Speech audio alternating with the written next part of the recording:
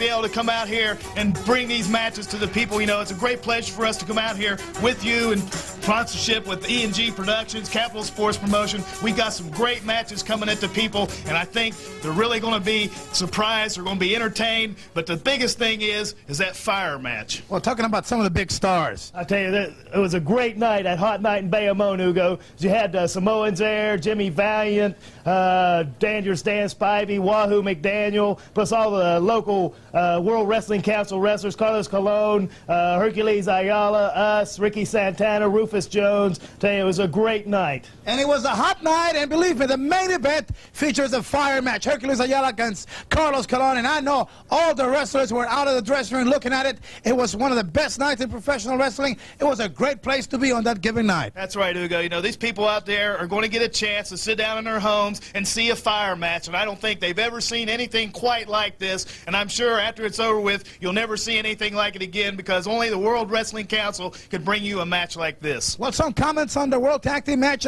with the New Zealand Sheepherders. That's right. You know, that was a big test for us that night, that hot night in Bayamon. We got a chance to defend our belts against the New Zealand Sheepherders, the Los Pastores. And you know, brother, it was a tough match. Bart and I, we trained hard. We were ready for the match, and we're enjoying bringing it to you on this tape. Well, not only that, great things are about to happen right here. We're going to take you immediately to our first match. It's getting hot, a hot night in Bayamon.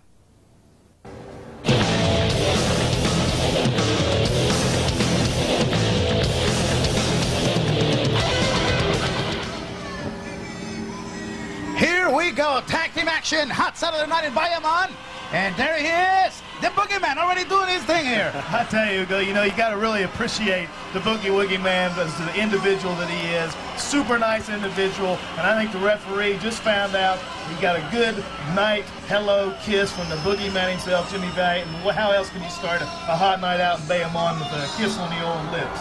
Yeah, that's right, Bart, and never let it be said to Rufus R. Jones, who's a great friend of ours, would never hesitate to maybe plant one on your kiss or two just to show his appreciation. Well, we're talking about a pair here, Rufus the King Jones and the Boogie Woogie Man, Jimmy Valiant.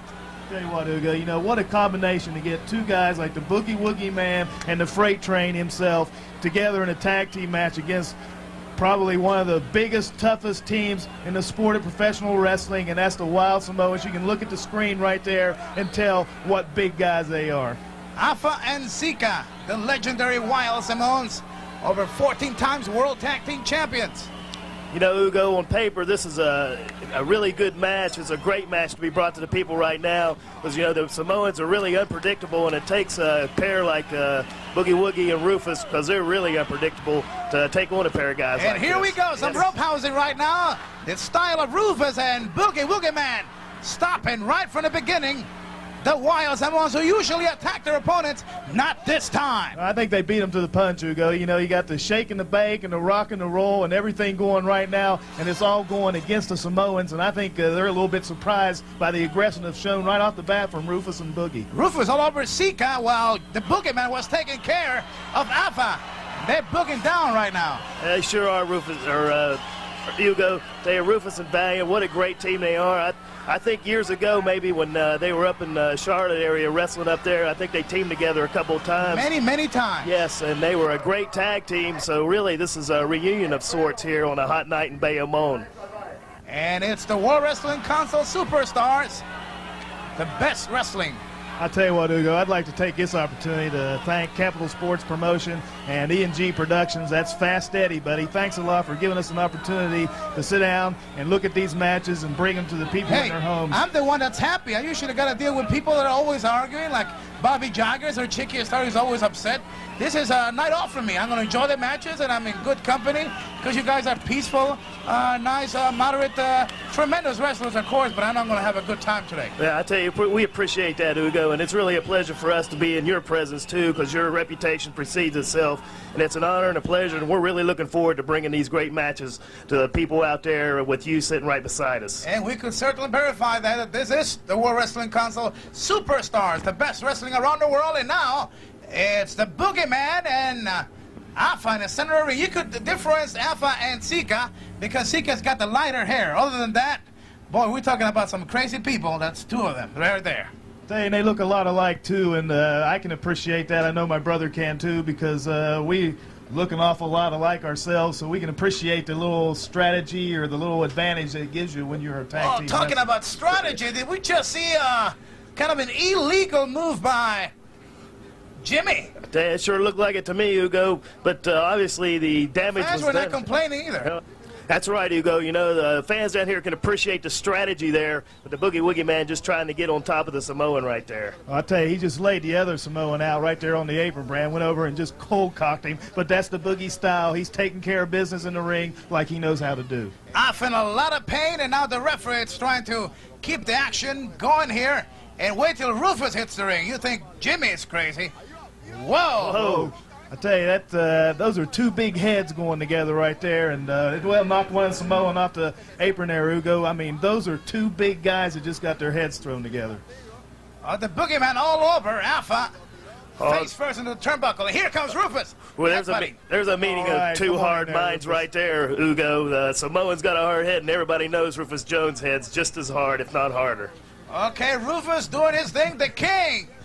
He is something else in the ring. A lot of movement, and he is all over Sika. Here comes Alpha, and he gets hit. Double shots. I tell you what, Rufus there he is going at both these guys. You know, Rufus had a little amateur boxing background before he got into sport of professional wrestling, and right there, he's just doing his shake and bake routine. He's got pork chops, he's got spare ribs flying all over the place. He's the king of professional wrestling, no doubt about it. Do you know that actually when he goes to the gym to lift weight, that's part of his routine when he's working out? You're right. Well, even when he's doing some jogging, he's doing that. There's no question about that. His arms are always moving, and I hate to keep repeating myself, shaking and baking, because that's what I refer to it when Rufus is in there doing his thing. You know, it looks like the Samoa's trying to beg off for a little mercy here, Hugo. I think he's had just about enough of Rufus for the time. They have been hit hard, and we are talking about two top wrestlers in tag team competition, the Wild Samoans, undefeated for many years, and Rufus and Jimmy, like we pointed out, they teamed up many, many years around the NWA area, Charlotte, and they did great, defeated a lot of the top teams. Let's see what happens here in this hot Saturday night. Well, there's Rufus Jones doing his little boogaloo right there, getting out of that side headlock held by the Samoans. And, of course, there's a Samoan complaining that he thinks Rufus Jones has some oily substance on his hair. And, of course, we all know that that's not true. You're exactly right, Bart. The Samoa seems to be pressing his point. Wants the referee to go check his hair, but he's not getting any satisfaction there.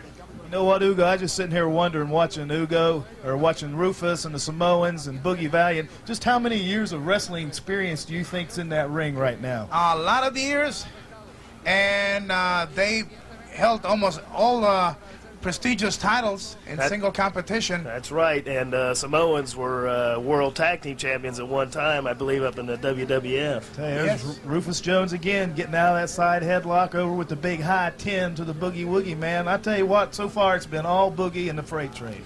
A little bit of a conference here. The Wild Samoans in the corner. So far, they have not been able to stop the freight train and the Boogie Man. Well, and it's hot Saturday night. There's an old Fast Eddie there, Hugo. I can pick that hat out of a crowd just about anywhere. Oh, yeah. Where he is, there's always trouble. A lot of truth to be said about that. Samoan looks like he's getting a little bit of advantage over Rufus there. Tell you, you can't. There's a hot shot here on a hot Saturday night. You can't sell the Samoans short, Hugo. They're mean streak by Alpha all over Rufus, but he's fighting back. All right, come on, Rufus. Come on, Rufus. See, Hugo. Rufus Joe. Oh, that was a big. Well, I don't know. It looked like another possible questionable blow there. Yes, I didn't really get a to be fair, the Boogeyman was the first man to use an illegal shot like that, and I think it's payback. And the fans do not appreciate it right now, and it's trouble for Rufus right here. Here we go.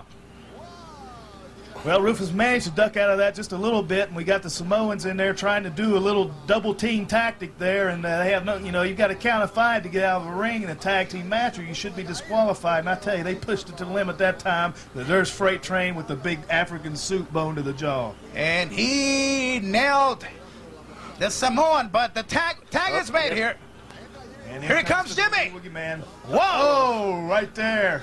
Oh, Boogie yes. Man in the ring, going crazy. He's got the Samoan going. He's seen Rufus Jones take enough punishment, and he's tired of the tactics of the Samoans, and he's getting to them right now, Ugo. He is all over the Samoan here. Referee is counting here.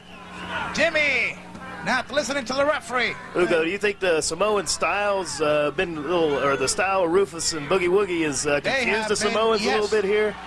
Very wild style of Jimmy and Rufus. I don't think the Samoans ever expected to find this kind of attitude from Rufus and the Boogeyman. I'll tell you what, the Boogie Woogie Man can brawl with the best of them, Ugo. We've seen him go from pillar to post too many times. When he has to have something done, if he has to take care of something in the ring, in this case it's the Samoans, he does whatever he has to do it. Okay, Rufus all over now on Sika. He's looking out the people. Wishbone here. Looks, people really enjoyed that one. We're talking about a mean streak tonight here. Rufus, you know, something happens on anniversaries of the capital sports. We see a lot of strange things happening. And Rufus, a mean streak on him on Saturday night here. Tell you, Samoan right there for karate thrust to the throat. Obviously, the referee didn't see that. I guarantee you that'll slow you down anytime. Here's the other Samoan coming in the ring, and they're getting a little double team action on the freight train, and Rufus needs to get a tag over the Boogie. Check those shots. Look at the punches coming in on Rufus. Rufus is taking a lot of punishment right there. The referee's busy with Jimmy Valiant trying to get him back in the corner, and they're really getting some damage done. And Rufus now suffering a lot of pain. And when the Samoans get going, not too many teams are able to stop them because they are mean and they don't get tired. Well, you can just see the tactic right there, Ugo. You got the Samoan distracting the referee so his partner in the corner can do a damage. You know, when you get in a situation like this in a tag team match, it's 2 against 1, and there was a vicious blow once again from the Samoan, but Rufus can't go anywhere because you got one holding him and the other guy beating him. Took all air out of the body of Rufus. The Samoans are really starting to roll now, Ugo. Getting their double teaming in and breaking rules as only they can. Big thumb to the throat right there. Rufus in a lot of trouble right now. Rufus! All right. One good shot by Rufus. He stopped off out there for a little while. Now he's coming back. There he goes, 20 legs. There's a tag to Jimmy Valiant. He needed that, Ugo. Look out. Here comes the Boogeyman. Boom. Whoa. Oh, lover. The Samoan. Here comes the other one. Jimmy, it's all over here. He might get the referee feels to move out of the way. Yeah, he's going crazy right now, the Boogie Woogie Man. Bam, there's 2 big Samoans. That's a big collision right there, and the Boogie Woogie Man is rocking and rolling right things now. are hot in Bayamon tonight. Down goes Alpha. He's up for the cover. 2. Oh, there's the other Samoan making a save. You got to give credit there, Ugo. You got to do that. Look out. This is going to be trouble. 4 men in the ring. And the referee's not going to be able to control this one. Oh, there's a big headbutt by the freight train, Rufus Jones. That's put down a lot of men. There he is once again going after Samoan. Referee trying to push Rufus out, giving the advantage to the Samoans here. It's hard to restore order in a match like this. Uh-oh, they got both. Over the top. That's a top rope right there. That's disqualification. Automatic rules in the World Wrestling Council. And desperation move on the part of the Wild Samoans as they were overpowered from the beginning by the team of Jimmy, the Boogie Woogie Man, Batten, and Rufus. The King Jones and the Wild Samoans are not happy about this. Nevertheless, they're going wild. The winners are Jimmy, the Boogie Woogie Man, and Rufus R. Jones, and the party has just begun. It is hot Saturday night in Bayamon. Let's take you now to the next match.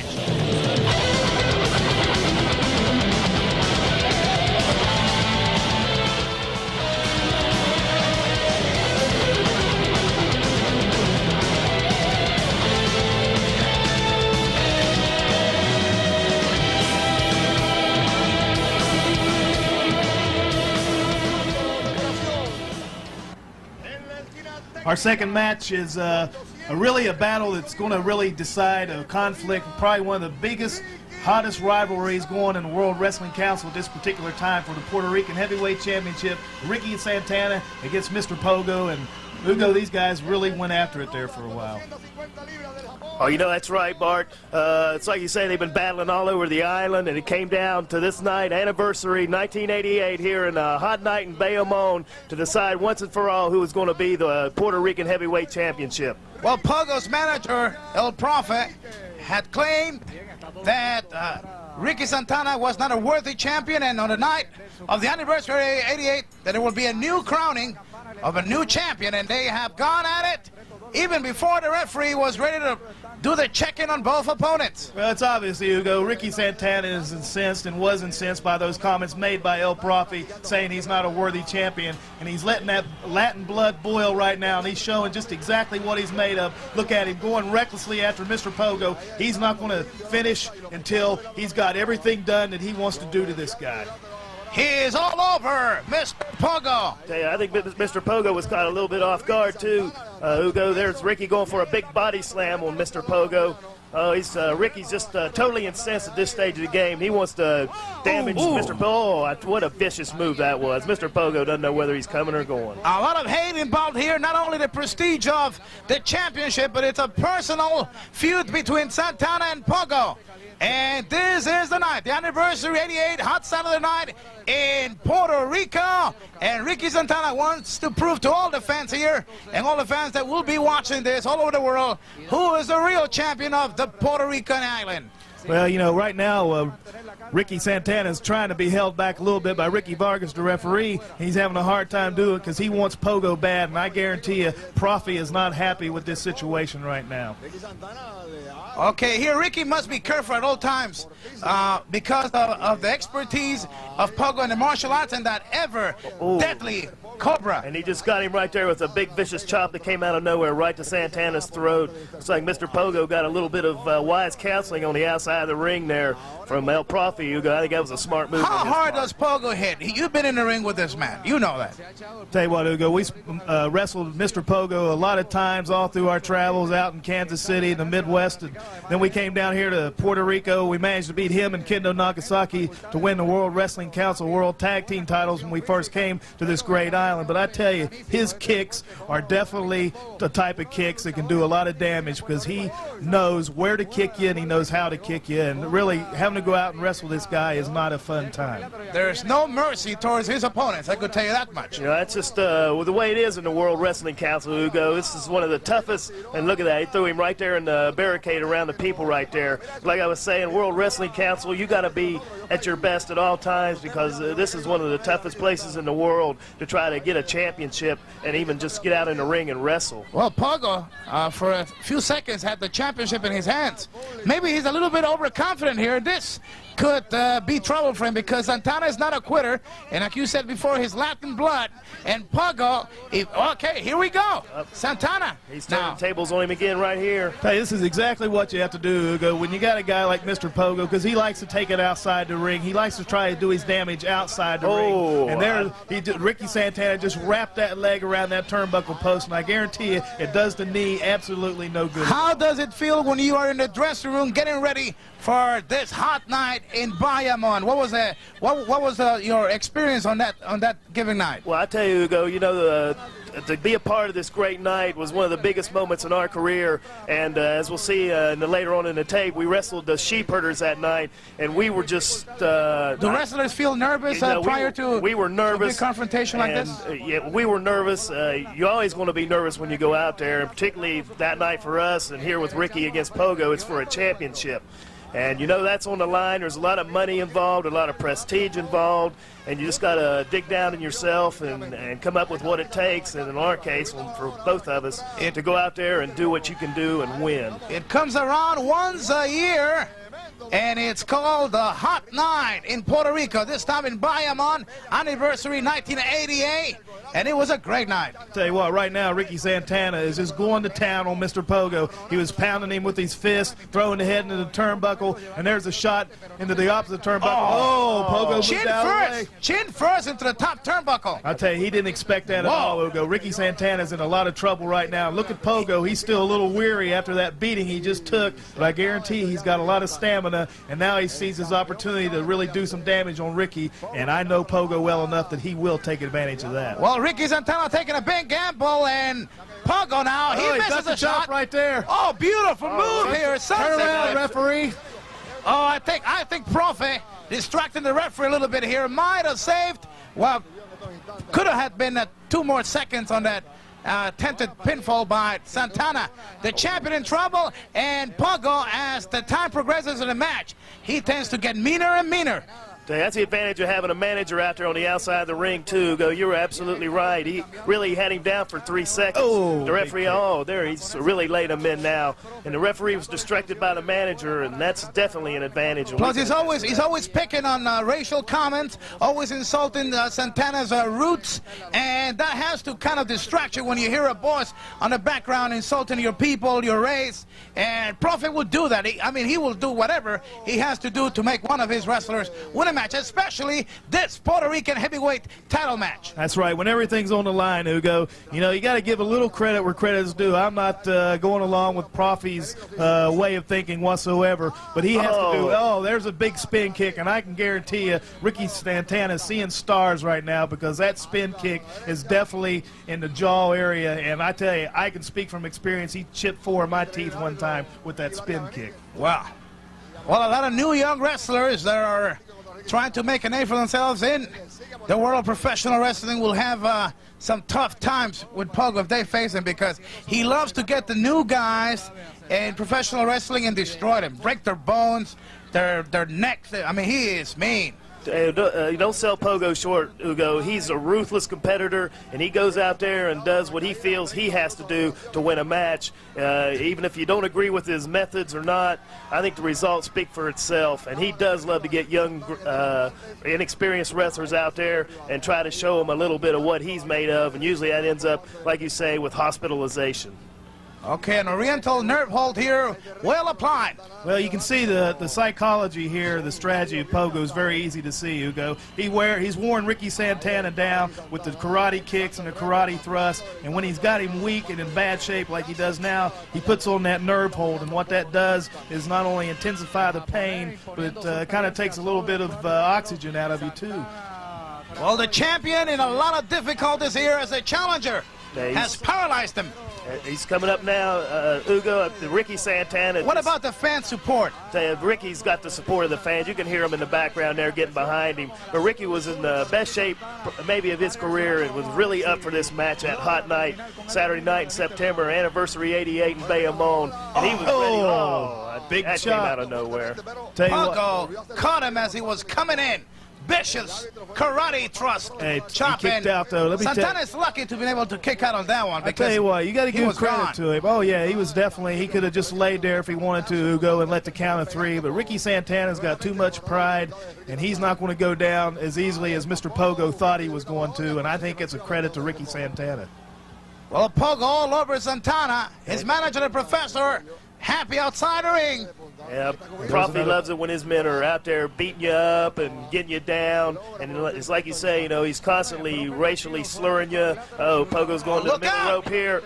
Oh! Hey, I don't. And we all know how much that hurt. I think that might have raised Mr. Pogo's voice up a couple octaves, don't you, Hugo? Whoa! Tell you what, I think any of the men out there in the he could have probably had sang an opera right there. Exactly. I think we can all relate to how that feels. Ricky Santana was a desperation move to get those knees up, but it looks like he's getting a little bit of life left in him. And now that Latin blood's boiling. He's beating that chest, and when that happened, he's ready to start going to town. And Pogo's trying to run, but he didn't let him get out of the ring. No running this time. As the champion big elbow off the ropes there for Santana. He's going after Mr. Pogo now. He's all over Pogo. Laying those kicks in. The champion all over. Pogo. One count there. He's looking out to people, Hugo. He knows what they want. Knuckle City right now, courtesy of Santana. City right there, and target Mr. Pogo's head, and that's an awful head, too. Look at him. He's just going crazy, Hugo. He's going berserk. He's not going to let Mr. Pogo beat him for that Puerto Rican. And now he wants to go after the manager. That could be a mistake. He has to concentrate on the challenger. Oh, another big right hand right there. There's that spin kick again. That's what makes it so dangerous, because when you think you got him, there we have it. Almost a 3 count. Tell you what, credit Ricky Santana. Did you see that Profi outside? He thought he had him right there. Yeah, he thought he had it belt right there. Tell you, big half power slam right there. I guarantee you, Hugo, that jars your kidneys, your backbone, everything. And here's Pogo up on that second rope. All right, he moves out of the way. Tell you what a match this has been. Back and forth. Oh, what a classical encounter of tremendous proud champion and a very dangerous challenger that would like to please his manager by becoming the champion in this hot Saturday night in Bayamon. He couldn't quite get the pinfall there, so he gets him up to the slam. Ricky signaling for victory, and we all know what's coming up here. When he puts this on them, they don't get up after this. Dangerous move. It's a high-risk move all the way. Oh! Tell you what, Ugo, a high-risk move right there. If the guy moves wait a minute. That's a signal for the Cobra. For the Cobra hold. It spells trouble for the champion. Ladies and gentlemen, that's not a... You don't want to be putting that hold. Don't let him get it, Ricky. Don't let him get it, fight it, baby. Fight it. And the kids that are watching this at home right now, please do never attempt to use any of these holds because they are deadly. This one is very dangerous. That's it. Come on, Ricky. See, he didn't quite let him get that Cobra. Pogo has been at his best. If Ricky has been in his best shape of his career, we have to give Pogo credit. He's been there. Tell you what, you got to credit the World Wrestling Council too, Ugo, because this just goes to show what kind of matches, what kinds of matches that go on down here in the World Wrestling Council. Big vertical suplex, and Pogo is not an easy man to suplex. Okay, he goes for the pinfall there, but not enough for the 3 count. Both men are fighting with everything they got right now, Ugo. They're down to desperation. Going for all the marbles. There he goes outside. A very dangerous place to be when El Profi's wandering around, Ugo. Okay, Pogo. Now, waiting for the champion to get back in the ring. Referee is counting. To obtain the championship, you must pin the champion or make him surrender. Both men just giving it their all, and you can tell they're fighting it, giving it everything they got down to the last bit to win this match, Ugo. Look out, Ricky. Almost like a sumo tackle. I tell you, Pogo, look at him right now. He has done almost everything right. He thinks he's got it right now because he got Ricky Santana down. Oh, look at that! Flip on the top rope, Ugo. That's it. Great match, Ugo. Successful pinfall. The Coliseum here in Bayamon has erupted. It's rafters are shaking right now. Their favorite champion has successfully defeated Pogo in a tough encounter. He still holds the Puerto Rico's heavyweight championship. Look out! No. Cheap shot time. I tell you, this is a mark of Mr. Pogo. There he goes. He's already lost the match. Big double shot coming off the ropes, brother. It's not necessary. Now he's there goes that Cobra. Ricky was in trouble right there, Ugo. This means big trouble here. The match is officially over. Pogo has nothing to lose now because he already lost the match. So he don't have to worry about being disqualified. What disgusts me is there's El Profi look at the manager. Direction. Distracting the referee, and all that's doing is causing more harm on Ricky Santana. This is a serious situation right here. And Santana. The fans are certainly showing their despicability towards that act, too. They're pelting the ring with everything, Ugo. Unnecessary right there. Profit. He just ought to be fined and thrown out of the ring right there. Ricky Vargas Benitez. Okay, that's where the bad things came into the ring. Tell you what, Ugo, it's hard to explain to the people that weren't there the feeling of the hatred right now. Okay, you were in the ring. You have faced Pogo before. You know the effects of the Cobra. Yet he left the ring and all that saliva and foam coming out of the mouth of Santana, almost ready to throw up. And you've been there before. How did it feel to see one of your buddies, one of your good friends, gone through that? Because when a hold is applied like that, you never know if it's going to cause permanent injury. Well, that's the key right there, Ugo. That's a very dangerous hold. And when you see somebody in a situation like this, Ricky with his foam coming out of his mouth, is something seriously wrong here. And, it's obvious by the look on our faces right there. We're concerned about it. But, it's just one of those hazards that can possibly happen to you every night you step into the ring. Something like this can happen to you, and it's just a feeling that's sometimes hard to live with. Yeah, that's right, Ugo. And there's Ricky foaming at the mouth from that Cobra being applied unnecessarily by Mr. Pogo. And we really didn't know what to do because Ricky was really in a bad way. And here they are, they're bringing out the stretchers, and we're just trying to comfort him a little bit. But we were really concerned for his health right there. Well, to tell the fans what happened afterwards, he was taken into the medical facilities where he was kept under doctor's care for over an hour till finally he reacted. Fans, we're going to take you now to another great match of this hot Saturday night in Bayamon.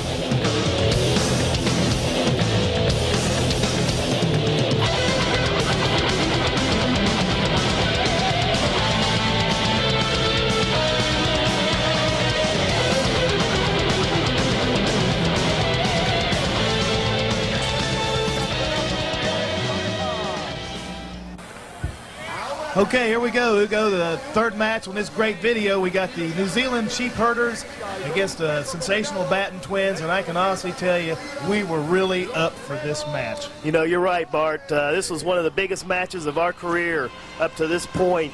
To be in front of this great anniversary crowd for '88 and a hot night in Bayamon against maybe one of the toughest tag teams in the whole world, the New England Sheepherders. We were sky high, Hugo. New Zealand Sheepherders, a great history and championship glories, as they were champions in over 34 countries and always represented their country, even though that flag was used on many occasions to injure a lot of opponents.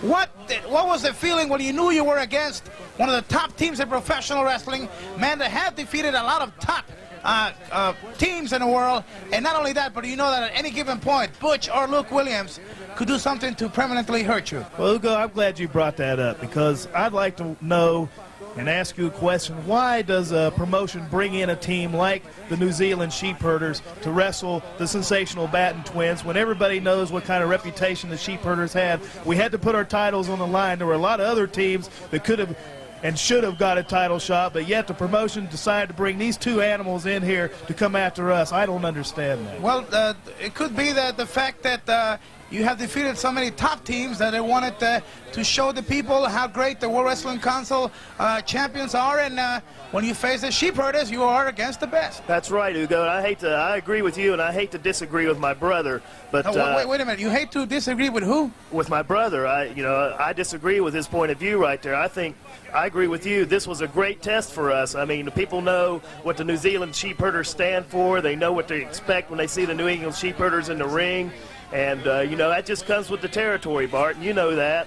So, really, I think this was a great test for us, because we could show the people of the whole world right here that we are as good as any tag team anywhere by beating these guys. I'm a little bit confused, because I thought that the twins always think alike, and they got the same taste for everything. Hugo, let me tell you something right now. These guys, as far as I'm concerned, were a hit squad brought in by somebody, probably somebody in the promotion. I don't know. Maybe they thought that we were getting a little bit better than they wanted us to be. I don't know what the situation was, but as far as I'm concerned, deep down underlying it's conspiracy. Regardless of what Brad says, regardless of what you say, there's more to this than the meets the eye. Oh my goodness, these are serious accusations here. And I have to stop here a second to let the fans know that we are not responsible for the comments that were just made. Here, maybe you should identify the name on one of the Battens so we know who just said that, because you guys look alike. I don't know who's who here.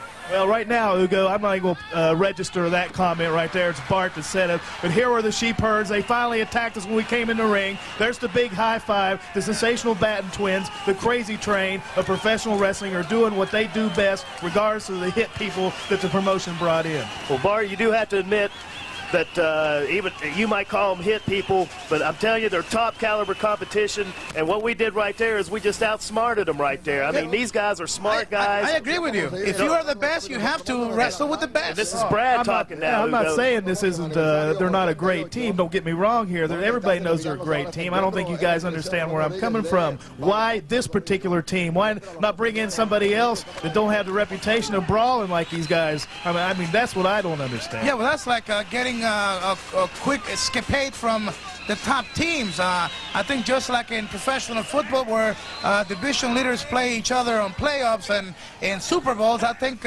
holding the world tag titles signify that you have to fight or wrestle the #1 challengers. And here is Luke Williams getting some tremendous shots here. Tell you, we were really psyched up for this match right there. And really, who's in the ring right now? It's me in the ring, Hugo. Bart. This is Brad on this end here, and all I want to say is, here they got Bart there. That was sneaky right there. But Bart, this was a big night for not only us, but for the World Wrestling Council and Anniversary '88. And what a better team could they have put us against than the Sheepherders from New Zealand to show the people of the world that this is where it's all happening. Well, Brad, again, I got to disagree with you and Hugo. Everybody knows, I remember that clothesline right there, because that nearly took my head off and came out of nowhere. But I'm not saying these guys aren't a great team. I'm saying we should be considered a good team too, and why should we be tested with a team like that when there's other teams out there that would like a shot at those belts? I'm confused here. I always thought twins think alike, they dress alike, and I don't know what's going on here. Anyway, let's get back to the action here as the Tank has been confused here. Who's in the ring right now? That's me again, Hugo, just slipping and sliding and drop kicking, and the Sheepherders.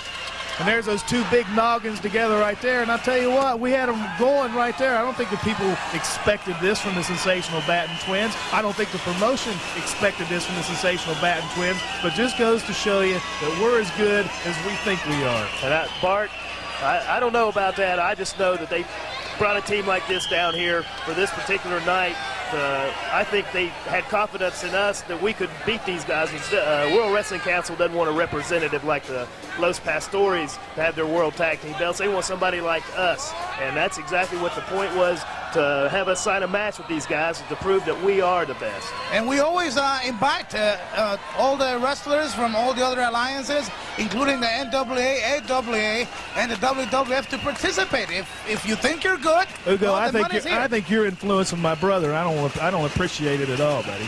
Oh my God, Hugo, I wouldn't worry about that. My ulcer is starting to act up a little bit here. I wouldn't get too upset over it, Hugo. I mean, you know, we have a difference of opinion here, but one thing we do agree on. Good time here now. Yeah. Now I'm in the middle of I don't know. Well, let's talk about the match right here.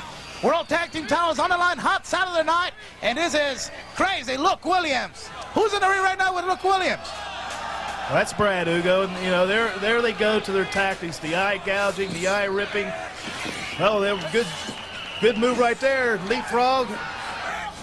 Knee to the midsection. I mean, you know. So you took a knee from him, and then you were able to counterattack with the same maneuver. Good drop kick. There's a big drop kick right there. I tell you, Hugo, I think this was a showcase for the Sensational Batten Twins. There's a lot of people out there that didn't think we could do what we're doing right now on this screen in everybody's homes with the big fat guy sitting there drinking a beer. He's watching exactly what the Sensational Batten Twins are made of. Wait a minute. We should not talk like that, because there's good people watching us right now, and I don't think, you know, I'm kind of taking it personal because I got a kind of a beer belly myself, you know. Well, Hugo, if the shoe fits, wear it. I'm going to have to, and this is Brad speaking now, I have to, you know, I can't disagree with what my brother's saying, because we are showing the people right here that we are as good as any tag team in the world today. Oh, my God, I don't understand this. Well, I'll tell you right now, the New Zealand Sheepherders right now, Hugo, getting back to the match, have really got things going right now. Oh, there went for the big headbutt. We moved out of the way, and there's a drop kick. And I guarantee he wasn't expecting that. The Sheepherders are back outside the ring. We're celebrating. We're fired up, and this was a big night for the Sensational Batten Twins, regardless of what kind of scandal or controversy you or the promotion wanted to throw at us. Well, I'm not involved in any conspiracy or anything. We just want to show the people around the world the best wrestling. And right now we have witnessed already a tough match here, and it's getting even hotter and better. Anyway, here we go. Good move by the Batten Twins, double teaming on the Sheepherders. They're using the same strategy as the Sheepherders have done throughout all those years where they held so many championships. That's right, Hugo. You know, we studied a lot of film and saw a lot of tapes and matches of the Sheepherders before we came out to this night to wrestle these guys. So we knew pretty much what was going on with them and how they would wrestle in a match and the tactics they would use. Where they, on the other hand, I don't think there's that much tape out on us, on our wrestling strategy. Are you kidding? There's plenty of tapes on you guys. Well, I don't think these guys saw them, because I think we had them off guard. We were really fired up for this match, and you know, we were really psyched up, and here we are. We're going after them again. Oh, look at that. From the floor there. I remember that. Butch Miller grabbing one of the boots of the Batten Twins, and now Luke Williams, the crazy one, all over one of the Batten Twins. I tell you what, Hugo, these guys are vicious, they're tenacious, they're rough, they're tough, they're brawlers, they're street fighters. Look at that, using the belt, our belt that we had on the line right there to try to do some extra damage on us. I mean, these guys that's awful. Hey, they're obviously 5 cards short of a full deck. You know what I mean? Yeah, no question about it. But there again, Bart, you know, this is a good chance for us to prove to everybody that we are just as tough and just as rough as these guys are, and it was a good test for us. Why do we have to put our, excuse me, Hugo, why do we have to put our life on the line with these guys? Why can't we there's a big top rope you are there. professional wrestlers. You are one of the top teams in the world. You currently have recovered the World Tag Team belts, and you should know that this is it. This is the big leagues of professional wrestling. Illegal tactics by Butch Miller, the Tank, using the belt again on the back of the head of one of the Batten twins, and the fans are really upset about it. I'll tell you, not as upset as I was, Hugo. I'm the one sitting there getting my head beat in by the belt. I'm getting it thrown into a table. That ring was up on some kind of platform about a foot off the floor. I fell over that. I've got knees. I've got everything else. Why do I have to endure that? Are you complaining about the floor platform now, too? Because we did that to make sure that everybody in the arena was able to see all the action, because this is Hot Saturday Night once a year, every year in Puerto Rico. Well, you know, I don't, as far as what the people want to go at this particular stage of the game, Hugo, I'm not that concerned about that. I'm concerned about our... Wait a minute, Bart. Listen to these people out here. They're behind us the whole time. I think sometimes they feel the pain we feel, and they can relate to what's going on with us in there. I mean, we're family, and most everybody out there is family, and they're with us all the way. Look at all the cheap shots there. Why should I have to go through that? Why should you have to go through that? The people are so open-minded and so resentful, or not resentful, so respectful of our talents. Why do that? They were complaining to the referee because you were getting hurt there. Yeah, well, then what's the referee doing, Hugo? Look at him. Well, Starr Escarrente, the referee, was having a lot of trouble trying to control this. Two crazy wrestlers from New Zealand. Well, there's Fast Eddie. He could have, you know, Eddie, hey, he could have helped me right there, get me back into the ring. Well, that's illegal. You should not have any help from other people. Oh, then it's legal for him to throw me outside the ring and hit me in the head with the belt? No, it's not. This sounds to me like a deja vu here. I'm starting to feel like I'm back with Bobby Jaggers here. Hey. What's happening, guys? I'm one of your buddies. Well, what's happening is I just had a sunset flip on one of the Sheepherders, and I had him pinned, and the referee's over there not doing what he's supposed to be doing, and he wasn't counting the guy, and we had him right there, at least for a while. Now they're going back to beat me up again, Hugo. And they do what they do best, double team, and they make those quick tacks, and look at that knee, the specialty of the house. Butch Miller. You can tell by my reaction on the apron there, Hugo, that I've even felt that one. So at this stage of the match, I was really concerned for Bart. I mean, even after taking a lot of punishment. Did you think you were going to be able to retain the titles at this point in the match? Tell you, you know, you really can't be out there. Well, what's your opinion on that? What's my opinion on that? I was never in doubt that we would. What about your brother? What?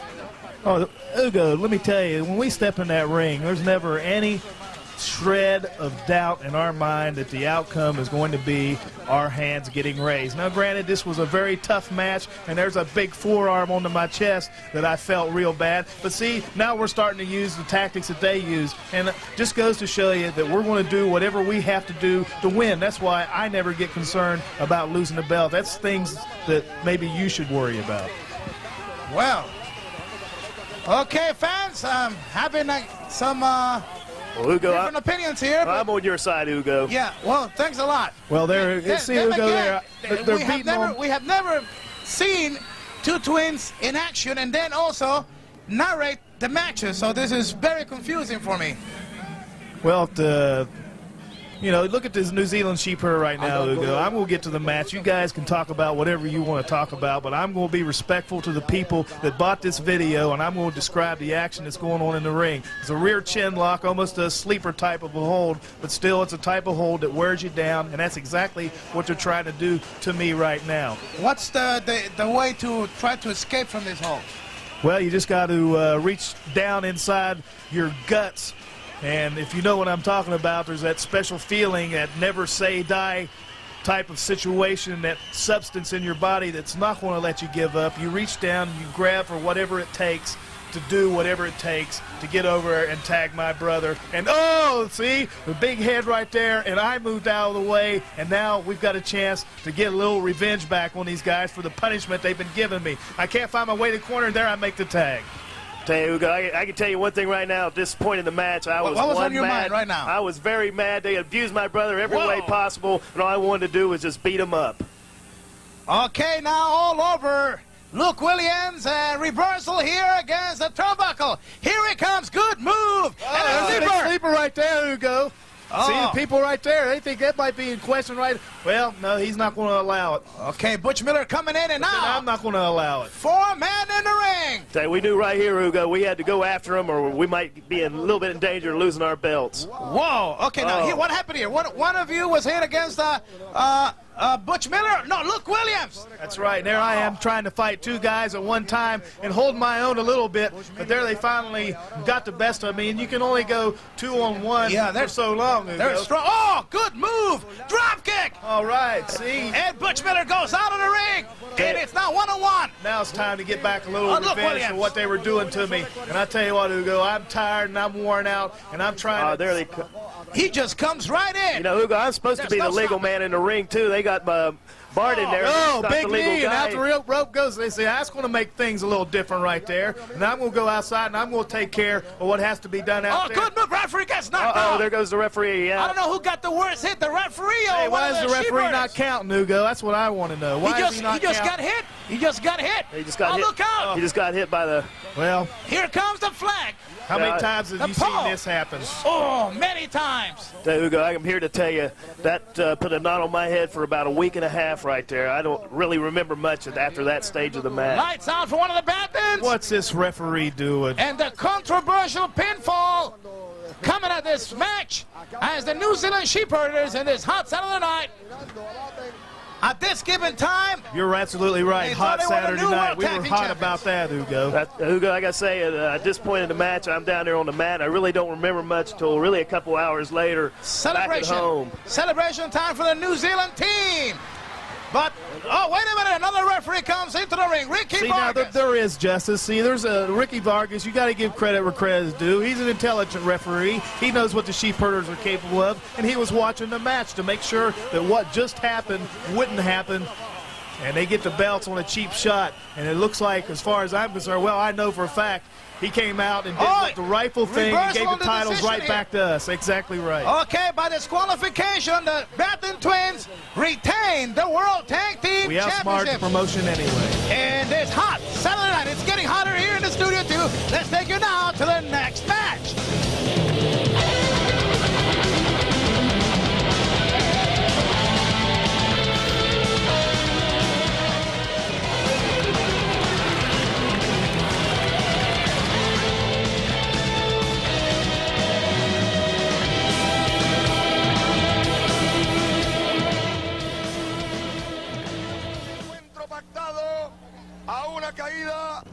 All right, wrestling fans, we're on to our fourth match here on the Anniversary 88 Hot Night in Bayamon. And this match, Bart, pits Dangerous Dan Spivey against the Chief, Wahoo McDaniel. Yeah, you can also say that it pits two ex-football players against each other. And I know, Brad, we're going to appreciate that, being ex-football players ourselves.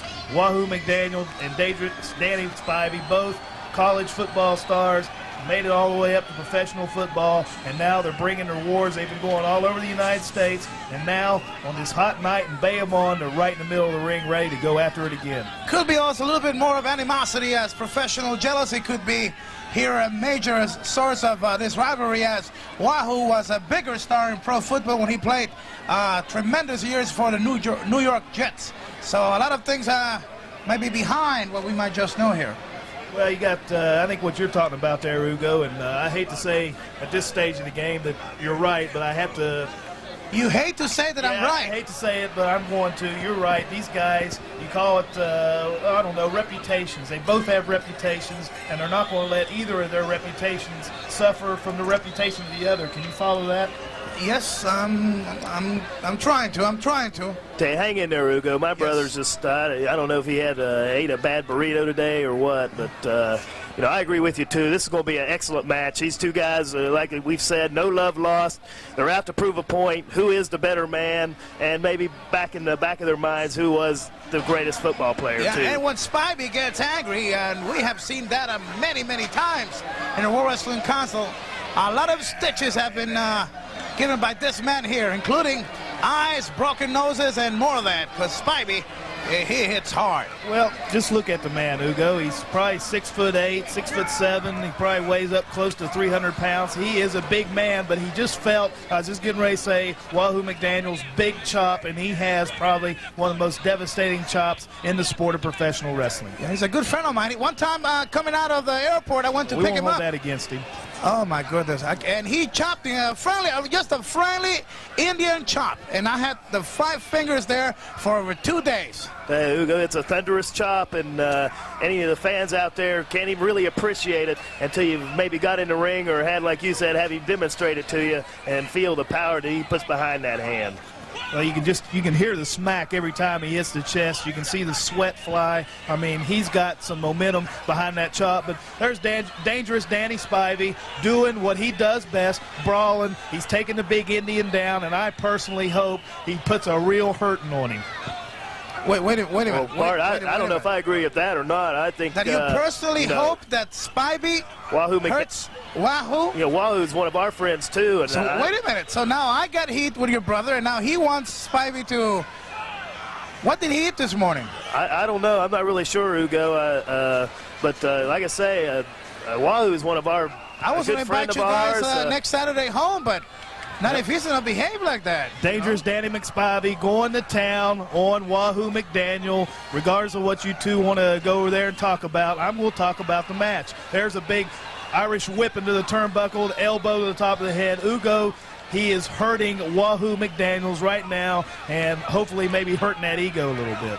Blood all over the face of the great Indian warrior, Wahoo McDaniel. A lot of trouble here. Yes, sir. He's been, Dangerous Dan's been pounding that head, and obviously he's done a little bit of damage there, and Chief's in a little bit of trouble. But, Ugo, you know and I know that when Wahoo's down, he's certainly not out, and we can expect to see a barrage of those big chops coming just about any time. Well, don't count him out. I think he looks good in red, personally. Wow, Ugo, what's going on over here? Oh, my goodness. He's my brother, and I don't even know. He's my twin brother, and I don't even know. Well, if you don't know, imagine me. Yeah, really. I'm having trouble just holding the microphone. Tell you, just a big rear chin lock right here. Just what's he doing right there, Ugo? He's trying to get that blood flow right up through the neck, into that forehead, and cause more loss of blood to weaken Wahoo McDaniels. And as far as I'm concerned, hey, the means justify the ends, or the ends justify the means, however you want to look at it. Referee Saul Scarente asking Wahoo if he surrenders. But the Indian chief is not a quitter. No, he's not going to quit, Ugo. He's look at those punches. Knuckle City here. Dangerous Dan Spivey is a big man, so you know he's got a big knuckle, and Wahoo McDaniel's forehead's definitely getting a good introduction to it. But like I say, Wahoo's not down yet, and he's certainly not out. So this match is a really great match. Just typifies Anniversary 88, a hot night in Bayamon, and the Chief's really in trouble. Do you think your brother is upset because our editor, Ellis Montalvo, and myself took about an hour extra to come into the TV studio, maybe? I don't know. That's a possibility, Ugo. You know, normally we're pretty late back guys. You got to realize that our time is very valuable. The fact that we'd take the time out to sit down here with you, and you know, we've got 1,000 other things that we could do, but we thought that we would improve the quality of this tape right here for the people out there watching it on their TVs. We thought we'd add a little class to the tape, and that's why we're sitting here, whether you want to agree with that point of view or not. Well, Bart, it's an honor for us to be here and for E&G Productions, Fast Eddie, and sit here with Ugo and bring these great matches to the people. I don't know. Well, there's Wahoo McDaniel trying to throw a few elbows into the midsection, and just not having any effect on this big guy. Danny McSpivey is showing exactly what he can do to Wahoo McDaniel. That's why I call him McSpivey there, Ugo, because he's got green on. I mean, let's make us all Irish, right? Okay, if you say so. I ain't going to disagree with you. Here we go. Tremendous big kick. Boot. Big by boot. Spivey. Yeah, he follows through. He hooks right the leg. Up. Hey, the Chief's not out yet. No. He kicked out, and now Spivey doing more damage to the forehead. But here comes the Chief. Oh! Now look at that, Ugo. I guess you're going to sit there and tell me that that was a great wrestling move right there. No, I won't. I would just say it's survival. I'm a survivor myself. Bart, these two animals out here, they're going for broke. You got to do what you got to do, right? He's a bloody mess, and he wants to protect his life. I don't agree with that. Why does he have to resort to that? Okay, it's Spivey in trouble now. Against the turnbuckle. Here comes the Chief. Oh, Did big you boot see right the there. size of that boot as it came right to the jaw? Nobody saw it any closer Oh, wait a than Wahoo minute. McDaniel. Close to the ropes. They're holding Now, on. what's the referee doing right there? He has no business interfering in the match. Well, at that particular Spivey point. was trying to cheat. He had his foot on the rope, Bart. McSpivey has got a valid point right big here. mistake. He Oh, got look at distracted with the this. referee. Here we go. 2, 3. I knew he could do it. Say, why don't they raise the hand of the referee? He's the Wow. one that won that match for Wahoo McDaniel. Well, ladies and gentlemen, before anything else happens here, we are going to take you into another great match of this hot Saturday night, which I'm starting to wonder which is hotter, the TV story right here or that night.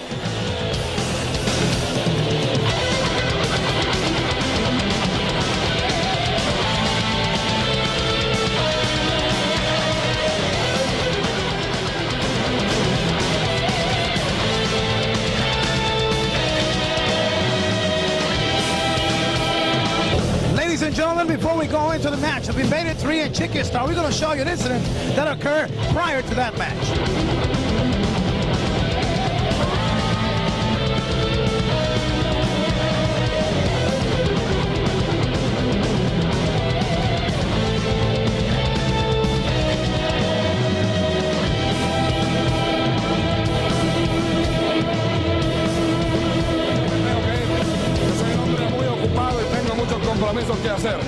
Chicky Starr had issued a special invitation to the Super Medic, but he was going to be in, boys, for a big surprise on that night.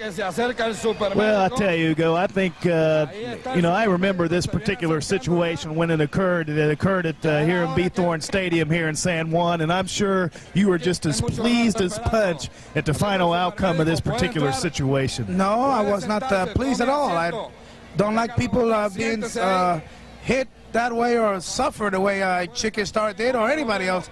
But we have to recall to the people that it was Chicky Starr's, one of his wrestlers, Raging Bull Manny Fernandez, who had previously injured Invader 3. That's exactly right, Hugo. And right here, you know, the world of professional wrestling is tough, and what the people are about to see is what happens sometimes when you try to injure a man and put him out of wrestling permanently. Yeah, but that's just one of the risks that you take whenever you get in a squared circle, Brad. You ought to know that. Hugo ought to know that. He's been in there before. Now look at this cheap shot right here by soon-to-be the Invader 3. Now, you were going to tell me, Hugo, that that was particularly necessary right there?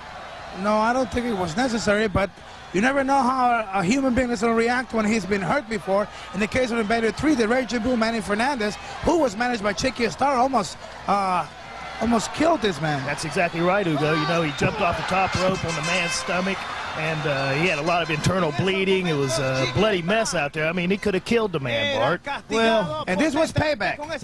Exactly right. We're not saying it's right, but it's revenge. Well, I tell you, I totally disagree with the whole situation. Like I said, every time you get in the squared circle, you're taking your life into your own hands, and that's exactly what Invader 3 did when he got in the ring with Manny Fernandez. And to go out here and cause this kind of harm, this kind of punishment to Chicky Starr when he was not really directly responsible for the Invader 3's injuries, well, I think that's just totally Wait a minute, Bart. If he was not directly responsible, you know, he was Manny Fernandez's manager, and he's going to tell Manny what to do, so how can you say he was not directly involved? Yeah, but he didn't go out there and do it himself, you know. It's not like he actually did all the damage to Invader 3. And look at this. There's Dr.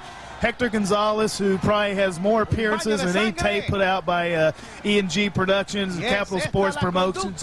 He's a main attraction, and particularly in a situation like this. Now look at the back of the head. I don't remember or recall how many stitches Chicky got from this particular situation, but I tell you, I disagree with the whole thing. It was about 14 stitches. It was something horrendous, but like we said before, it's sometimes people do things to get even, and even though if we don't agree with their tactics, in the case of Chicky Starr, he has caused a lot of injuries to a lot of wrestlers, and this time the people were actually very, very happy that this happened. You know, Hugo, that's exactly the point I was going to make. I think the people finally enjoyed seeing Chicky Starr get a taste of his own medicine right here. Oh, you saying they're enjoying look at this graphic gore right here, Brad? You're telling me that there's people out. Well, you got to remember this is Puerto Rico too, and that's their kind of mentality, right, Hugo?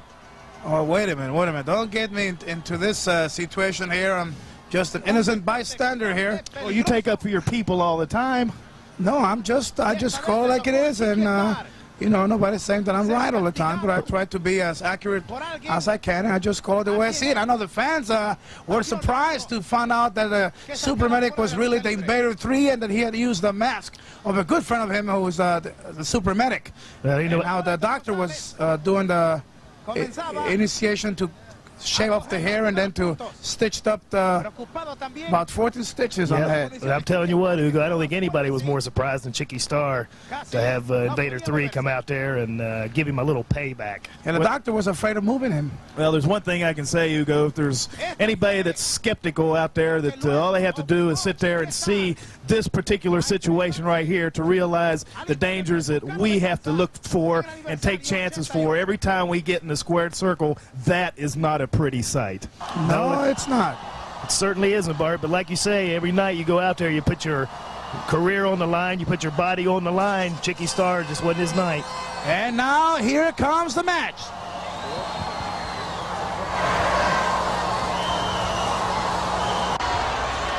Okay, here we are back into the hot night in Bayamon. Chicky Starr against the Invader 3, and this is where Chicky Starr will actually get his chance of revenge. And now look at this, Hugo. How can you explain this? The Invader 3 brings in an axe handle in the ring and starts laying it back on Chicky Starr. Now, there's no excuse for that. Anger and the desire of getting even. I don't think he was satisfied with his stitches on that Chicky Starr Sports Shop, and he was out to just take him out of wrestling, just like his wrestler did. And Chicky Starr came out in TV and said that he had ordered Manny Fernandez to put him out of professional wrestling. So there you go, Bart, directly involved in the Manny Fernandez situation. So as far as I'm concerned and Hugo's concerned, I'm sure just about everybody else out there watching this tape is concerned, Chicky Starr is just getting another taste of his own medicine. Well, as far as I'm concerned, Hugo's opinions are always biased towards people like Invader Trace and Carlos Colon and all those other guys. His opinion's biased. And look at Chicky Starr right here, bleeding once again profusely at the hands of Invader 3. And I have a feeling Chicky Starr is going to reach down and give Invader 3 exactly what he deserves, Hugo. And that's a real hiney kicking. Well, can you verify your accusations here? What accusations? You know exactly what I'm saying is true. Brad knows it's true whether he wants to admit it or not. There's Invader 3 right once again right outside the ring there. It was a little rainy that night, a little muddy. I mean, anything can happen out there. And finally, Chicky Starr gets back in the ring. Invader 3 looks like he's mad, but I know Chicky Starr is going to end up getting the upper hand, and it's just going to take a few minutes, isn't it, Brad?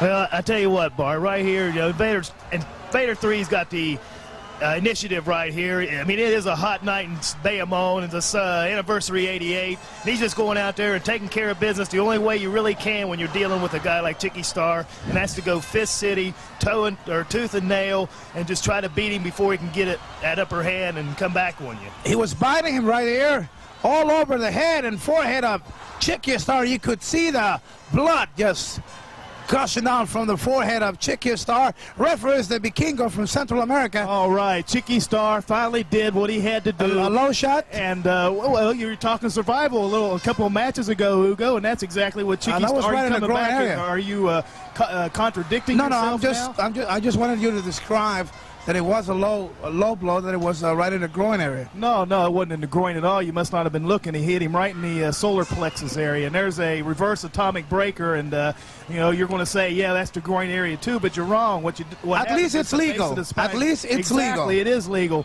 And then you got El Vikingo, the referee there, who I think is one of the most worthless referees in the sport of professional wrestling. He's doing absolutely nothing. I'll tell you what, I'll have to agree with you on that. Well, what?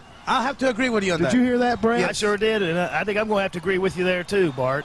Vikingo, he doesn't know. I can't believe this. We finally agree on something here. Yeah, I think we all agree Vikingo doesn't know a wristwatch from a wrist lock. Yes, sir. Well, there's Invader 3 using that hard head again and finally stopped Chicky a little bit, but I just wish Vikingo just stay out of the way and let these guys settle the score once and for all. And Vikingo, just get out of there. You're nothing but being in the way. Okay, Invader 3 all over Chicky Starr, and the fans are loving every second of it. Big turnbuckle, down goes Chicky Starr. This is really a great match, Hugo. It's been going back and forth, back and forth. No man's really had the upper hand. You know, Chicky Starr's bloody, but he's still got his punches in. He's begging right here. Could be some... Maybe the no mask. No, there's Chicky. no moss going on here. You're starting to sound like Bobby Jaggers now, Ugo. There's no... wait a minute. Going on here. Wait a minute. Have I just been compared to Bobby Jaggers? Oh, you said that, not me. Can't believe this. I can't believe this. Invader 3 shooting Chicky Starr in the ropes, and there's a big gut to the kick to the midsection. Actually, very low. Well, you're very questionable, but once again, you look at the referee. He's not going to do anything about it. Chicky Starr is going to have to reach down into his intestinal fortitude area that I know he has, and pull out something to stop the Invader 3. Look at he's biting him on the forehead. Never let it be said that the World Wrestling Council action and all the tapes put out by ENG Productions and Capital Sports Promotions are not a lot of violence, because it's a very violent sport that we're in, Ugo, and I think this match typifies that violence.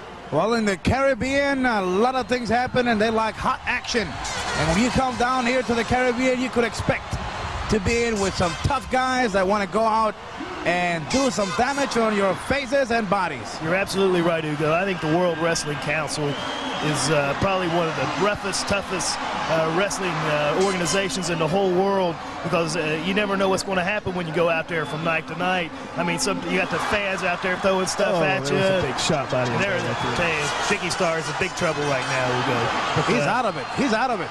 The World Wrestling Council is the best wrestling around. I don't care what anybody says. Well, Ugo, Brad and I have had an opportunity to wrestle for a lot of promotions in the 6 years that we've been wrestling, and I can honestly say that the World Wrestling Council, as far as caliber of competition, as far as toughness of competition, as far as, I mean, where else are you going to see barbed wire matches and double chain matches and cage matches and double cage matches? I mean, everything that you could possibly see in the sport of professional wrestling to settle scores or whatever, you're going to catch in the World Wrestling Council, and I know Fast Eddie is going to catch it in the ENG production tapes regardless of when they come out. I'll tell you what, that was well said. Pretty good. Pretty good. The Invader 3. Is that a compliment coming from you, Ugo? Yes, I believe it was. At least it was intended to be. Did you notice that kick just hit the side of the head of the Invader 3 against the ring post? Chicky Starr is finally gaining control of the match. It's just a matter of time before Invader 3 ran out of gas or whatever, ran out of tactics, ran out of punches, because he was throwing an awful lot of punches. And you know, Ugo, punches are technically illegal, but when you got a referee like that, El Pequeño, then you just got to take matters into your own hand. Well, Chicky Starr now looks like he's a little bit more fresh than the Invader 3. Perhaps all that punching that Invader 3 did has exhausted him here. Invader 3 kicks his leg right there. The leg, right on the ropes. Once again, smart ringmanship by Chicky Starr. He knows where he's at all times in the ring, and he does what he has to do. He saved his butt, actually, because he was out for the count. The Invader 3 looks like he's got a little bit of new life now, Ugo. He's taking it to Chicky Starr. Well, there, Chicky Starr swinging it there, Ugo. Oh, there's a couple of jabs, and there's that big right. Brings Chicky Starr down. I tell you, he's hurting bad right here, but I've got confidence that Chicky Starr is going to overcome this particular situation. In a moment like this is when a true athlete proves how great he is. You're absolutely right, Ugo. We've been in the ring many times with Chicky Starr, and we know exactly how tough this individual is. And even though he's in the kind of in the losing, you cannot count him out. Now, you can't count him out. Yes, he's tough. He's dangerous. Well, as like an evil snake. As the old cliche goes, it's never over until the fat lady sings, and she ain't singing yet, and it's probably somebody you might know anyway. He's probably sitting around with Eddie Grimes somewhere. Well, that's a possibility too. Okay, meanwhile, the Invader 3, it's all over. Look at this. Chicky Starr, illegal tactics, and I have to be honest about it. It hasn't been a scientific strategy battle here. It's been just an all-intention battle of destroying Chicky Starr by the Invader 3 here. Well, I think what you're trying to say there, Ugo, is all-out war. Yes, it's been that. Well, Ugo, when you got Chicky Starr, who had 14 stitches put in his head by Invader 3, and then Manny Fernandez, who almost ended Invader 3's career while managed by Chicky. Oh, there's a low blow. No. You didn't. That was a shot to the groin. Why are you misleading the people out there who are watching on their homes? Why are you misleading those fat men out there that are sucking down a beer right now and misleading them into the type of tactics that Chicky's using? It was merely a hard shot to the solar plexus. Oh, Ugo, are we watching the same match? I don't know. I thought I heard something about... there's a big knee by Chicky Starr. You all go ahead and continue your commentary. Yes, you know they're out there, Ugo. There's guys out there that think they're bad. You talking about truck drivers. These guys that go down nice to pool, people. they go down to pool halls and think that they can play pool with the best. And you've seen the best in action. And that's what I'm pointing this comment to, the fat guys out there that think they're so bad that there's no way they could go out and do what these two athletes are doing in the ring right now, and that's selling out and giving everything they got. Well, I don't think we agree with the comments on... let's identify your name again, because you are twins, and I don't want people to confuse the other one on that previous statement, which I would not be too proud to... Hey, now, Ugo, I'm going to have to draw the line here. You know, Bart is my brother. And it's really hard. You can't say that about my brother. I agree with him about the fat truck drivers and all those other worthless guys out there that think they're tough. I mean, if you're tough, you get in the ring with a professional wrestler, and you're going to find out what tough is, particularly the likes of the sensational Batten twins. I think that answered your question right there, Ugo. Chicky Starr, yes, once again, battling tooth and nail with the Invader 3, and they're just exchanging punches right now, back and forth. And there's a head into the turnbuckle, which once again stops Chicky Starr. Now, Ugo, how much punishment do you think Chicky Starr can take? He's taken a lot of punishment, but he's still, big back. He's a very tricky, tricky individual. Good drop kicks by the Invader 3. By the Invader 3. The Invader 3 known for his flying tactics. That's it, Chicky, kick out. He should have hooked the leg. I think he had enough to cover him. I just thought that he should have... Well, I think stamina is starting to play a vital role in this match right now. Oh, watch this move. Up in the second rope. Nobody makes it better. Press. Chicky Starr rolled it over. Reversal. Well, I thought that was it right there, Ugo. I think it should have been in. If I can go, he can't even count to 3. Hey, I don't think he can either. I agree with Bobby Jaggers' comment on one other. Back he's suplex. out. I think he's got him. Belly to back suplex. Oh, he's got him. Oh, 2 seconds. Very, very close. No, it's uno, dos, tres in Spanish, or 1, 2, 3 in English for the people out there at home. And it's 1, it was a close count. 2, 3 for you slow-thinking people out there. Slow thinking. That's a smart move on Chicky Starr. Meanwhile, Chicky Starr, it's all over in Invader 3. I'm being confused here. I don't know anymore. Hey, now see, finally, Chicky Starr used his brains, used his stamina, used his dexterity, whatever you want to call it, and he pulled the match out. There he is, getting his hand raised. Chicky Starr put it on the Invader Trace. A fantastic, hard-fought battle and a sensational win for Chicky Starr. He's bloody, but he is the winner. There's the doctor, Gonzalez again. Checking now on the Invader 3. He gets a lot of business, doesn't he, Ugo? Very dangerous profession. I will not say that he gets a lot of business. He's a good friend and a good doctor. Well, and we are about to ready with any more comments. I agree with Bart. He gets a lot of business down here, Ugo. Let's see how this developed here. Good move by Chicky Starr. He holds the rope. It was an over-aggressive move by the Invader 3. Head first into the canvas. He snapped that head back on the canvas, and that's enough to make you see Starr's big elbow drop. Vicious elbow. Very fast. He went for the cover. He hooked the leg. Hooked the leg right here. I have to agree with you there, Ugo, even though it kills me to do it. And it was all over. And hey, Chicky Starr, a hot summer night, and Bayamon is the winner of this particular match. Fans, we are going to take you immediately to our next match. A hot night in Bayamon. It gets hotter.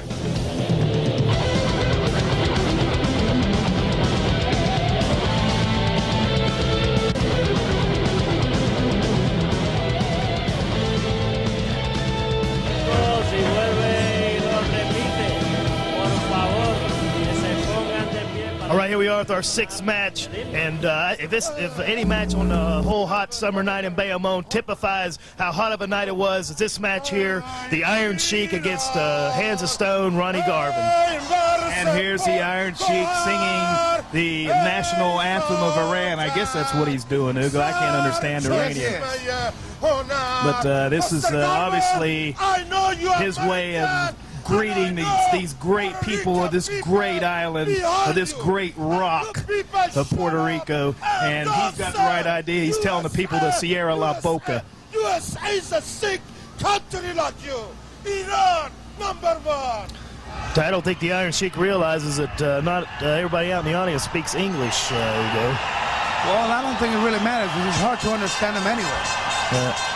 That's true, too. Whenever he speaks. Well, we talk about some strange individuals. Well, he's one of them. Well, I tell you, Hugo, this match pits probably two household names, and anybody that's a hardcore wrestling fan has heard of the Iron Sheik and the Hands of Stone, Ronnie Garvin, and this promises to be nothing less than a brawl, because anytime you get these two guys together in the squared circle, you're not going to have a wrestling match, and right away, there's the Iron Sheik laying it into Ronnie Garvin. He hadn't even take off his robe guard yet, and he's taking that towel Garvin brings in the ring. He's choking with him. I tell you what, I'm enjoying this a lot. He is all over. Hands of Stone, Ronnie Garvin. Let's talk a little bit about their careers. Iron Sheik, an ex-WWF World Heavyweight Champion, and Hands of Stone, Ronnie Garvin, former NWA World Champion, also World Wrestling Council's ex-Universal Champion. So there's too many there that want to prove who is the better of the two, and they have the ability and the talent to do so. That's right. This is a classic match, Hugo. Right now, the Iron Sheik's choking him with that Sheik gear or whatever it is he wears on his head, some kind of towel or drape or whatever it is. And Ronnie Garvin. Who we have as the referee again? Well, Hugo, I wasn't even going to mention anything about the referee. Big Kingo is there. That's right. He, I think they purposely, Capital Sports Promotion intentionally puts him in these kind of matches. Wait a minute. Do anything. I don't think he's not going to do anything. I could talk because I know for a fact that Big Kingo, he's assigned by the World Wrestling Council, by the local commission here in Capital Sports, has nothing to do with the assignments on who is going to referee this match or the other. Well, you know, Hugo, I think a requisite for being a referee is you ought to be able to count to three, and Vikingo can't even do that. Well, you know, Hugo, you go ahead and you say that, and you make the people out there believe whatever you want to make them believe. But I'm telling you people out there, and I'm once again referring to those fat slobs that are sitting there with their brewski hanging out of their hand, that Vikingo is assigned matches like this because they know that he can't control them. And look at Iron Sheik, he's going crazy, but there's a big chop from Ronnie Garvin, and you know that those are very heavy chops, Hugo. Not only is he famous for his Hands of Stone. Wow. Took the Iron Sheik right off his feet. Everybody knows how famous that big right hand is of Ronnie Garvin. Oh, he's biting the Iron Sheik right now. I tell you, just absolute mayhem. There's a hand nail rake across the back, and Ronnie Garvin pulling down the tights. And what a move here! It's a full moon, hot night in Bayamon, Hugo. Oh, you hit it right in the nail because the Iron Sheik never expected that. It looks like he's begging Allah there for a little mercy, maybe. He's going to need more than that. Oh, there's the two fingers. Now, Hugo, how can the referee allow stuff like that? There's Vikingo. He saw the fingers go in the eye of the Iron Sheik, and he's doing. I'm just going to stop talking about it. Well, it's a battle right from the beginning. It's going to get rougher because don't count the Sheik out. Well, like you said, Hugo, two former world champions, one the WWF and the other in the NWA, plus Ronnie Garvin did hold the prestigious World Wrestling Council Universal Heavyweight title. There's a cover. And there's a 1-2, and I don't think Vikingo can count to three. Do you, Brad? I don't either. You know, Bart, I have a tendency to agree with our friend Bobby Jaggers when he refers to El Vikingo as El Domo, El Referee. Wait a minute. Did I just hear you say our friend? That's right. Bobby Jaggers is a very good friend of ours, Hugo, and I'll thank you not to say anything derogatory about him because I just don't want you to. And not only that, let me just get this straight. Wait a minute. Maybe I'm not hearing right. You said my friend Bobby Jaggers. That's exactly right. Bobby Jaggers and I go back to all the way to 1974. Eddie, I am in deep trouble right here. Eddie Grice. And Iron Sheik with a rear chin lock right now on Ronnie Garvin. He's controlling the tempo of the match. Garvin's trying to bridge up. Now he's up into a top wrist lock. And El Vikingo's sitting there wondering, hey, I don't even think I know what this hold is. That's exactly right, Bart, because he doesn't know a wrist lock from a wristwatch. Like I said earlier, he's a worthless referee. He's El Vikingo, El Domo, El Referee. And there is a show of power by the Iron Sheik right there as he powered Ronnie Garvin back into the headlock from that top wrist lock. I'm starting to have flashbacks right here. Well, you go ahead and have your flashbacks, Hugo. We're going to sit here and bring this great match to the people's. That's right, Hugo. You don't have to say anything if you don't want to, because Brad and I have got total control of the situation.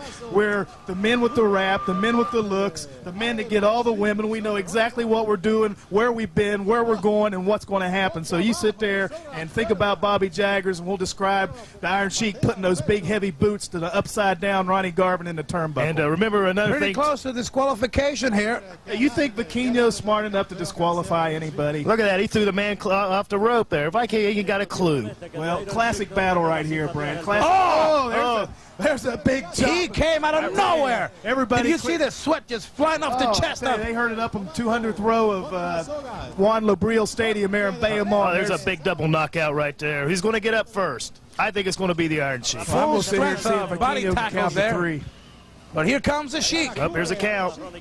Ex-Olympic wrestler. That's exactly right. Gold medalist winner. You know, Hugo, you surprised me with some of your intelligent remarks sometimes, because that's exactly what I was going to say. Well, I'm surprised I'm still hanging in here after a couple of the statements that I haven't heard There's here. a salto side suplex from the Iron Sheik, and I guarantee you, Hugo, anytime you see the Iron Sheik wrestle, you're going to get a suplex clinic, and whoever's in the He's ring, an expert. He's an expert. Hey, you ask any well-known individual in the I think sport. he's crazy too, but he does have that ability to surprise his opponents. Well, there's a camel clutch here. Near camel clutch here. If he gets his arms up on his knees, he's in trouble. He's made a lot of money with that hold. Now look at Ronnie Garvin. Hey, now you got a classic brawler right here. What does he do? He takes it outside the ring, and what is he going to do? He's going to take that leg. No, that's not this is illegal. Wait a minute. This is illegal, Hugo. Make a wish here. Look at Vaquino. Once again, he's not doing anything to stop this. He should disqualify. Even that just hurts just to see it. Even the fat beer-bellied men out there can relate to getting hurt like that. Well, I how guess come when you said all those fat man, 60-second wonders out there. How come when you said fat man, you looked at my editor here? Is this something personal? Well, no, but if the shoe fits, wear it. All right, there's the sleeper hold applied by Ronnie Garvin, and he's a great administrator of that hold. The Iron Sheik is in a lot of trouble right here, but I've got a feeling that he's going to find a way to get out of this sleeper hold, Brad. Hugo, once again, and Bart, a hot night, Good anniversary sleeper. 88. What a hot match this is, and decision's still not decided yet. It could go either way. Well, there's a cover by the Ronnie Garvin. The Iron Sheik managed to kick out. And what a move by Garvin. He had the sleeper, yet he went for the cover, and it didn't turn out the way he wanted, but he did take a gamble, and it almost paid off. Well, a blatant chokehold right there. Now here's an Irish whip into the turnbuckle, and he comes in. Big knee caught him right up under the chin, and I don't think Ronnie Garvin was expecting that particular knee. Caught him off guard. Here it comes. Good sunset flip. 2. Look at that. He kicked out, and Vikingo's still slapping the mat, Hugo. He's a lost cause. Well, maybe he's a little bit slow. I think Hugo's responsible for him getting his referee's license. There's a drop kick by Ronnie Garvin. What a drop kick by Garvin. Hey, that's something you don't see very often either, Hugo, is Ronnie Garvin throw a flying drop kick like that. It's muddy out there, and don't have that much balance out there. There's another one of those chops. And it just looks like Saturday night at the chopping matches here. Both guys brawling outside the ring. And referee's counting. Referee's counting. The kind of match that I would expect from these two ex-world champions. Well, if they don't get back in the ring, they're both going to be counted. Ronnie Garvin hit that turnbuckle post. Here it comes, clothesline. There's a clothesline. I tell you, he moved the arm absolutely. He'll be feeling that for days. That did the brachioradialis muscle no good Garvin whatsoever. gets in as the referee's counting, and it's a count out for the Iron Sheik, and in a tremendous battle here, a lot of chops, punching and kicking. Classic brawl, Hugo. Garvin wins it. If I were the Iron Sheik, I would question the decision right here, because I don't think Vaquino can count to 20. The Sheik is not accepting this defeat here. I don't blame him. I don't think Vaquino can count to 20. He probably went 1, 2, having an 20. argument here. He's not happy. He was surprised. Here he comes. He attacks Garvin. Take care of him, Iron Sheik. Just get Vaquino out of the way, so Iron Sheik can just push him out of the way. Iron Sheik. There's a right hand. I'll tell you, Ronnie Garvin's not taking any of that crap from Iron Sheik. There's a big right hand right there. Okay, take that to Iron Sheik. Iron Sheik's not stupid. He knows when to get. Gentlemen, we're going to take you now to another great match of the hot night in Bayamon, anniversary 88.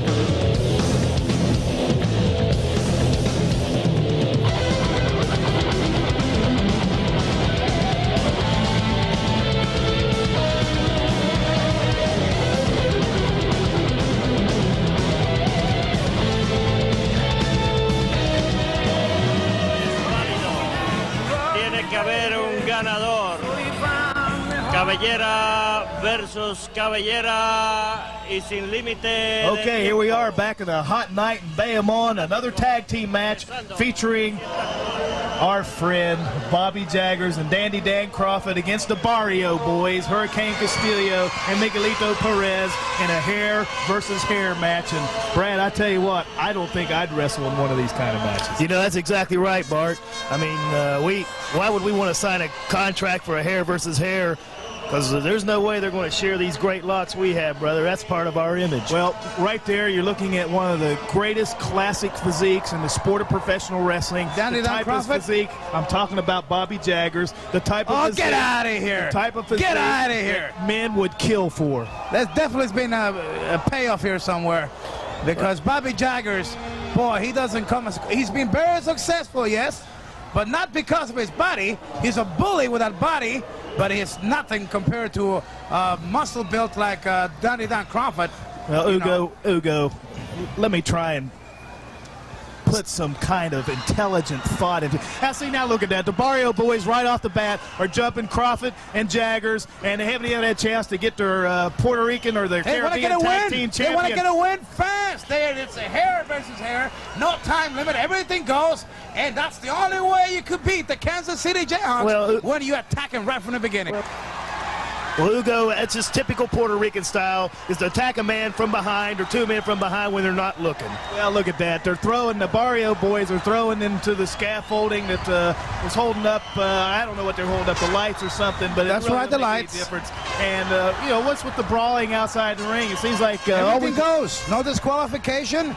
It's a war. Oh, look at that, chair over the head of Bobby Jaggers. And, of course, I know Bobby's got a pretty hard head, and that might not affect him too much, but come on, Ugo, this is totally uncalled for. Well, the hair match, you know, brings a lot more determination on the opponents, because the loser gets their hair shaped right in the middle of the ring. Well, it seems like Castillo Jr. and Miguelito Perez would want to get their head shaped, because it sure couldn't hurt their looks any more than they already are. I tell you, I think it might actually I think we're getting a little bit too personal here. Oh, no, we're not getting personal at all. You know, Miguelito Castillo, do I sense a little bit?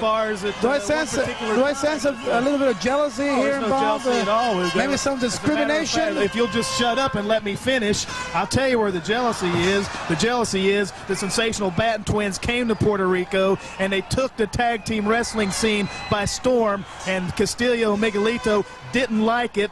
Thought we were too big for our britches, and we went out there and proved to them that we're the best, and they just can't deal with that. Well, they used to take it to the gym almost every day and ride with you guys to all the towns. I don't know. Well, you know, they were just trying to lead us along there, because they're trying to come off being our friends when secretly they were plotting our demise, I think, the whole time. But I tell you, Bobby Jaggers, I think Capital Sports Promotions had something to do with it too, Ugo. There's Bobby here we go with Capital Sports again. Well, Bobby Jaggers is who is that ref? That's Frenchie in there. Ramos.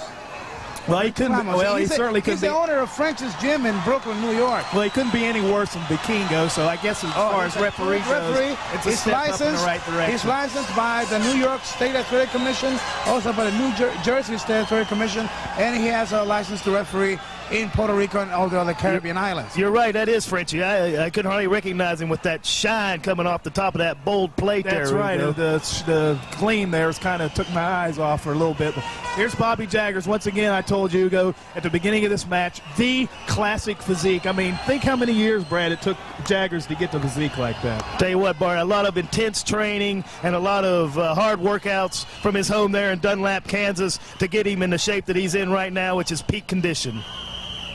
I guess you have a comment on that. No, I'd rather just pass it. That's a good idea, Ugo, because there's two of us here. I know you were tough and you were a wrestler at one time, but you got the state-of-the-art in tag team wrestling sitting right beside you, so you better keep yourself in line. I don't want any trouble, boys. Well, if you just sit there and be a good boy, we might not take it out on you the next time on the pool table. There's Dan Kroffat coming up with a big knee to the midsection and a couple of hard chops to the chest. And there it goes. Big reversal right there. Oh, a big Mexican belly. Big clothesline right there. What a good follow-through by Hurricane Castillo. I tell you, I'll give a little credit here. A lot of credit is due here. No, a little credit. Look at Jaggers. Well, the Jaggers, bully in trouble. Look at that, 2 against 1. Naturally, they he's getting whipped. 2 against 1. He is getting whipped.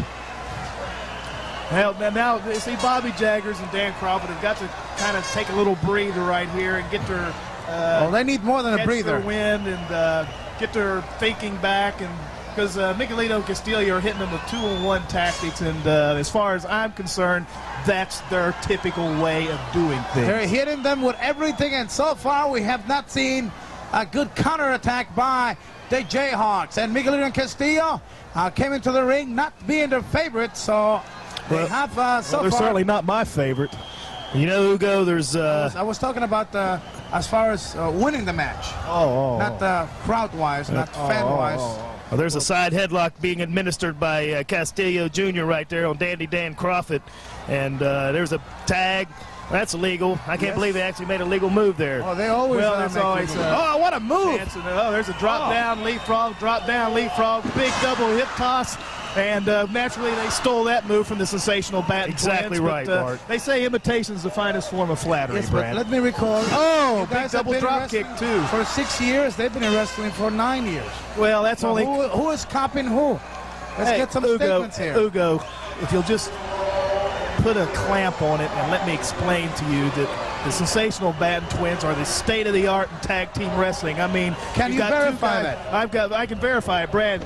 Aren't we the state-of-the-art in tag team wrestling? We're the World Wrestling Council World Tag Team Champions. We've held belts everywhere we've ever been in our lives in the part of professional wrestling goes. I think that speaks for itself. Well, Bobby Jaggers would approve of that verification. But once again, Dandy Dan Kroffat trying to calm things down a little bit in the ring, and I personally from think time here because they're getting whipped. What do you mean stalling, Hugo? That's a great strategy right there. They're just trying to get their wind back and try to figure out where these guys are coming from, because obviously the Barrio boys are so vain that they don't want to take a chance on... Low kick. Oh, it's a kick into the midsection, Hugo. Right in the breadbasket, Hugo. That's Come on. right. Call the match the way it is. You know, now if you hit one of them fat beer-bellied truck drivers there in the there's just a little bit of bad thinking there on the part of the Jayhawks. And what's the purpose of going over and throwing a punch at Bobby Jaggers when he's outside on the apron, Hugo? Hey, there's a lot of people out here that would like to there it is again. There they go, double teaming again too, Hugo. Now, how can you possibly condone that? Well, I'm not. I'm just saying it was great. Standing vertical suplex. Finally, Castillo brings Dan Kroffat down, crashing to the mat with the cover, but I guarantee you he's not going to get the foot on the rope. See, you got to do what you have to do, particularly when your hair is on the line, as it is in this match. And a hot night in Bayamon, and it's going to get hotter if you don't start seeing things our way, Hugo. Oh, my goodness. Boy, I'm starting to feel a lot of heat in here. There, see, he finally kicked out, and there's a side headlock, another legal tag. Actually, I'm sweating already. Well, actually, I'm surprised they made a legal tag. There's a punch. See, a punch. The referee's not doing anything about that. He's letting them get away with everything. Okay, good move by Miguelito. Side headlock. He shoots him to the ropes. Oh, what a move here. He blocks them, and a couple of good hits by Miguelito. Oh, yes. Drive that gut. Drive that shoulder in. And look at Jaggers with the shoe baby whip. Hey, you said anything goes at the beginning of the match, Hugo. Okay, they were throwing them into the scaffold. So indeed. Why not pull shoe baby out and let it get a little damage in? Whoa. Oh, there's that big shoulder tackle. Looked like a Canadian football tackle. Hey, we've taken a few of those, and I guarantee you see Stars every time. He just explodes that on you. Looks like he's getting him up for a running power slam. Oh. I just can't believe that a great athlete like Kroffat had teamed up with Bobby Jaggers. Well, you got two great athletes forming a great tag team. One and a bully in the corner. What do you mean a bully? Don't you realize Jaggers played football for Washington State University? He's played baseball. He's done everything, Hugo. He's a heck of an athlete. And don't you realize that he has never come forward with any proofs on that, therefore... Hugo, he told me that after he got finished playing USC... He told me many things that O.J. Simpson's wife came up to him and said, Bobby Jaggers hit O.J. harder than he ever been hit in his life. What a move. And as far as I'm concerned, Bobby Jaggers has never told a lie. Whoa. Well, there was an impressive move right there by Miguelito Perez to get a reversal on Dan Kroffat and Castillo Jr. What's he doing in the ring? He has no business being in the ring at all. They threw Castillo out. They threw Miguelito out, and referee did not see that. Well, that's because Castillo was in the ring distracting the referee. I mean, these guys are working against each other. You never see the state of the art do something like that, Hugo. Little bit of confusion here caused by the tactics of the Jayhawks, and Miguelito is hurt. Yeah, he's probably got a hangnail there on his big toe. This could these spell guys can't some take trouble. much pain. Are you kidding me? These boys are tough. You should know that. Tough is You've sitting been right around here. beside you in the forms of the sensational Batten twins, and you ought to know that more than anything else because you felt it on the pool. Oh, what a I move. tell you, that Oh, my reverse slam, I tell you, that's about as devastating a move as you're going to see in professional wrestling. And lucky for Miguelito, Castillo came in. yeah, he came with a in. kick Oh, for yeah, a came save. in, kicked him, and Okay, gentlemen, let's recall it. You said that everything goes here, so well, okay. what's legal, it's legal, right? Oh, what a kick. That was legal right there. Legal Okay. kick to the midsection, and there's Bobby Jaggers dropping a big forearm across the throat of Miguelito Perez. And there's an elbow to the throat of Miguelito Perez. And Bobby Jaggers is doing what he does best, and that's taking total control of a match and using his forms of verification to win. Sure. He stays in the corner. He lets the athlete Kroffat go in, takes some punishment, and when he finally gets one down, then Jaggers comes in. He kicks some part of the bodies of Miguelito Castillo. When he gets tired, he tags out. I mean, I'm not too happy with that strategy because he hasn't shown the wrestling world what kind of shape he's in. Well, needless to say, we're talking about deep condition Hey, here. look at him. He's in perfect shape. I mean, that's a perfectly toned athletic body right there. I'm not talking about Miguelito Perez either. There he, you know, Bobby Jaggers and Dan Kroffat is a great combination, Hugo, because Good forearm there by Dan Jaggers. Kroffat, yeah, he's rocked him with those forearms, and well, there's a double shoulder tackle, and both men went down. But you know, Bobby Jaggers and Dan Kroffat have a good tag team because you got Kroffat that does all the aerial stuff, and Bobby Jaggers is the brains of the outfit, and that's how they got where He's they just are. the bully. Kroffat is the athlete, and here we have a double tag here. Uh-oh, and Castillo Jr.'s in the ring, and it doesn't look like he's a very happy camper to me. Shooting Kroffat in the rope. Oh, boy, was that a vicious clothesline right there. It had all the Just power about behind took his it. hat off. Look out, high backdrop. High backdrop. There's Here Jaggers comes coming Jaggers. in. Hey, he drew Here that comes forearm Miguelito to the- also. Well, we got all four men in the ring right now, and it's just well, there's a backdrop. Out goes over the top Miguelito. rope. They'll just stay out there, Miguelito, so Jaggers and Kroffat can take care of your Barrio boy partner. Castillo now in a lot of trouble. That's it, boys. That's it, boys. Takes place here by the Jayhawks. Watch out. Here it comes. Oh, big Clothesline. bear hug. Oh, they got This him. has got to be it right here. I can't wait to see Castillo, Miguelito Get out there fall. and count, man. referee. Oh, but here comes Miguelito. Hey, where's the referee at? What was he doing over there, Rugo? last Counting second. stars or something? He's probably blinded by the Almost. sheen He off his must have gone to head. the Almost a Vikingo 3 school of second. referee. Oh, He's up in look the middle out. rope. Oh, flying body press. But now Jaggers comes in. Hey, smart Okay, tag team wrestling. One each then on that. Yeah, okay, they're even. Well, I'll give them that. And there's, Okay, they're exchanging some blows here, and another move by Castillo over we're the pulling out top. all the stops now, right into the mud. Of course, right we there. have to specify that the disqualification of the top rope rule was waived for this special challenge, hair versus hair match. Well, anything goes, Hugo, and that means you can throw a guy over good the block, top rope. good block. Good block Kroffat by Dan holding on. Kroffat. Castillo trying to suplex him. There, he shook his legs. That's it. Took him off I'm balance. telling There. you. Oh, look at that. And See? it's a tremendous athlete. Hey, he makes a save right there. If he hadn't done that, those guys would have good kick by two Kroffat. chrome domes. Big spinning kick by Kroffat. Oh, there's a small package by And Jaggers comes right in. Hey, I tell you, these guys are pulling out all the Back stops. and Really forth, getting- back and forth. Something's going to happen here, Hugo. Hey, I'm enjoying this because I know what the Beautiful Barrio action. boys are going to Beautiful look action like here. with the bull-headed. Powers. Fascist power But slam. here it comes, Hey, Jaggers. had to save it right there because that's not too many people Yeah, get because up they and were get getting no whipped. power They were getting slam. whipped, and you know it. Well, all four men Okay, once 4 again men in back the in the ring.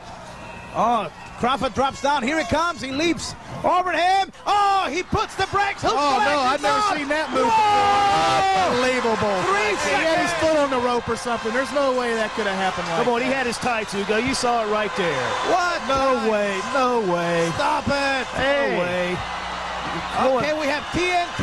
We have. Now, what are these two clowns doing in the ring? TNT It is time is to a reject secure- from a Hari Kari movie or a We- Kung Fu movie. He should be on the We are gonna 11 o'clock enjoy- feature on Channel 13. We are going to enjoy the sight of seeing the Jayhawks This get is their a hair. travesty right here, Ugo Savinovich, because they held the man's tights for the 1, 2, 3. The Barrio boys should be the ones getting that chrome dome. You got to remember, Brad, that this match is a hot night in Bayamon, and Bayamon is in Puerto Rico, and they're going to make sure that they won the match regardless of what it took.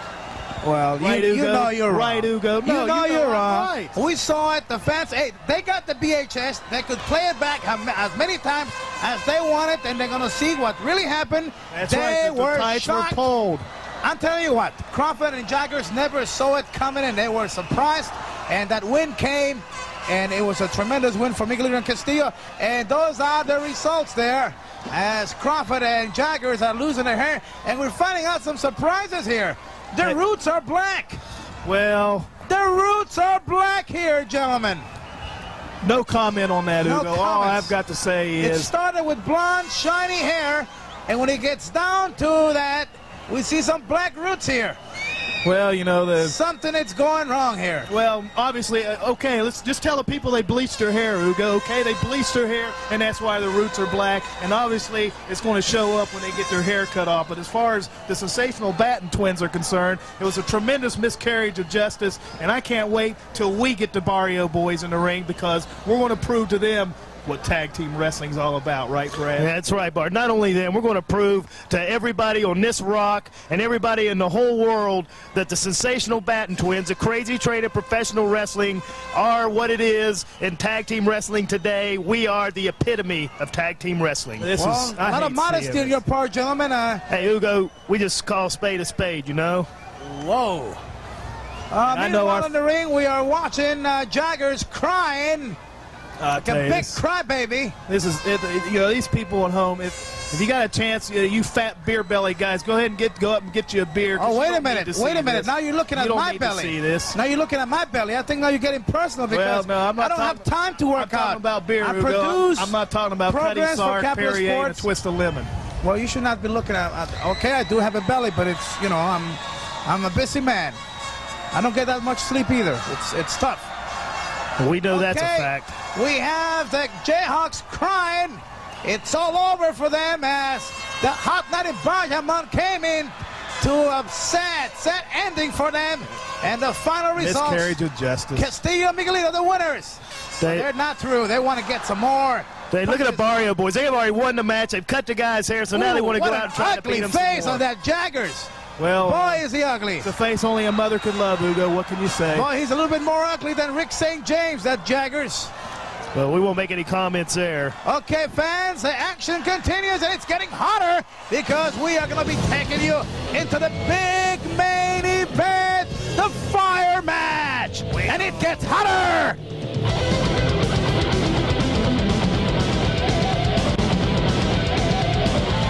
Okay, it's main event time as the fire match. It features Hercules Ayala against Carlos Colon. That's right, Ugo. Let me just go ahead and introduce this match. That's right, it's a fire match. Hercules Ayala against Carlos Colon, a fire match, a hot night in Bayamon. And you know, you people out there, you're not going to be able to smell the burning flesh. You're not going to be able to smell the singed tear. I know you're tired of Ugo Savinovich contaminating your mind. You have nothing to say. We got everything to say. A hot night in Bayamon, baby. Fire match, Hercules Ayala against Carlos Colon. You people out there have never seen anything like it before, have they, Brad? That's exactly right, Bart. So all you fat, beer-bellied truck drivers and rednecks out there, you sit back. Hey, get out of here, Ugo. I got the microphone now. Sit back in your chair, pop the top on that beer, and try to keep your buck-toothed wife under control from the sight and sound of sensational Batten twins, and sit back and see something you've never seen before, and that's a fire match brought to you by E&J Productions. That's right. So you rednecks out there, get ready for the match of your life, because you're never going to see anything else like this. Only the World Wrestling Council and the Capital Sports Promotion and E&G Productions bring you a fire match like this, and only those people there involved can give you the commentary of the sensational Batten twins. Just ignore this guy back here because he doesn't know what's going on. Just sit back and listen to the sensational Batten twins. Shut up, Ugo. Listen to the sensational Batten twins, because we'll never steer you wrong. We'll never steer you wrong. We're going to make sure that this is a hot night, and if you can't interrupt us like Here we go, the main event of Anniversary 88, a hot night in Bayamon, and how much hotter can you get than a fire match, Brad? You can't get any harder than that, Bart. And it just goes to show what we were talking about earlier in the tape, that down here in the World Wrestling Council, you have your barbed wire matches and your cage matches, and now for the first time, or maybe not the first time, but the only place in the world that's going to happen is a fire match. And let's describe to the fans right now the origin of this match and the inventor. And will you believe it that it was a guy named LB Kingo? Well, it could only take somebody with his kind of mentality to come up with. Well, with it, like I said, Ugo, only somebody with his kind of mentality could come up with a situation like this, a match like this. Ricky Vargas in the ring, and just look at that fire burning around these guys. I've got to give credit to Carlos Colon, even though I hate to do that, and credit to Hercules Ayala. It takes a lot of guts to get into a ring that's surrounded by fire like that. Oh, very generous on your part. Oh, I mean, look at that. That fire has to burn every time you hit those ropes.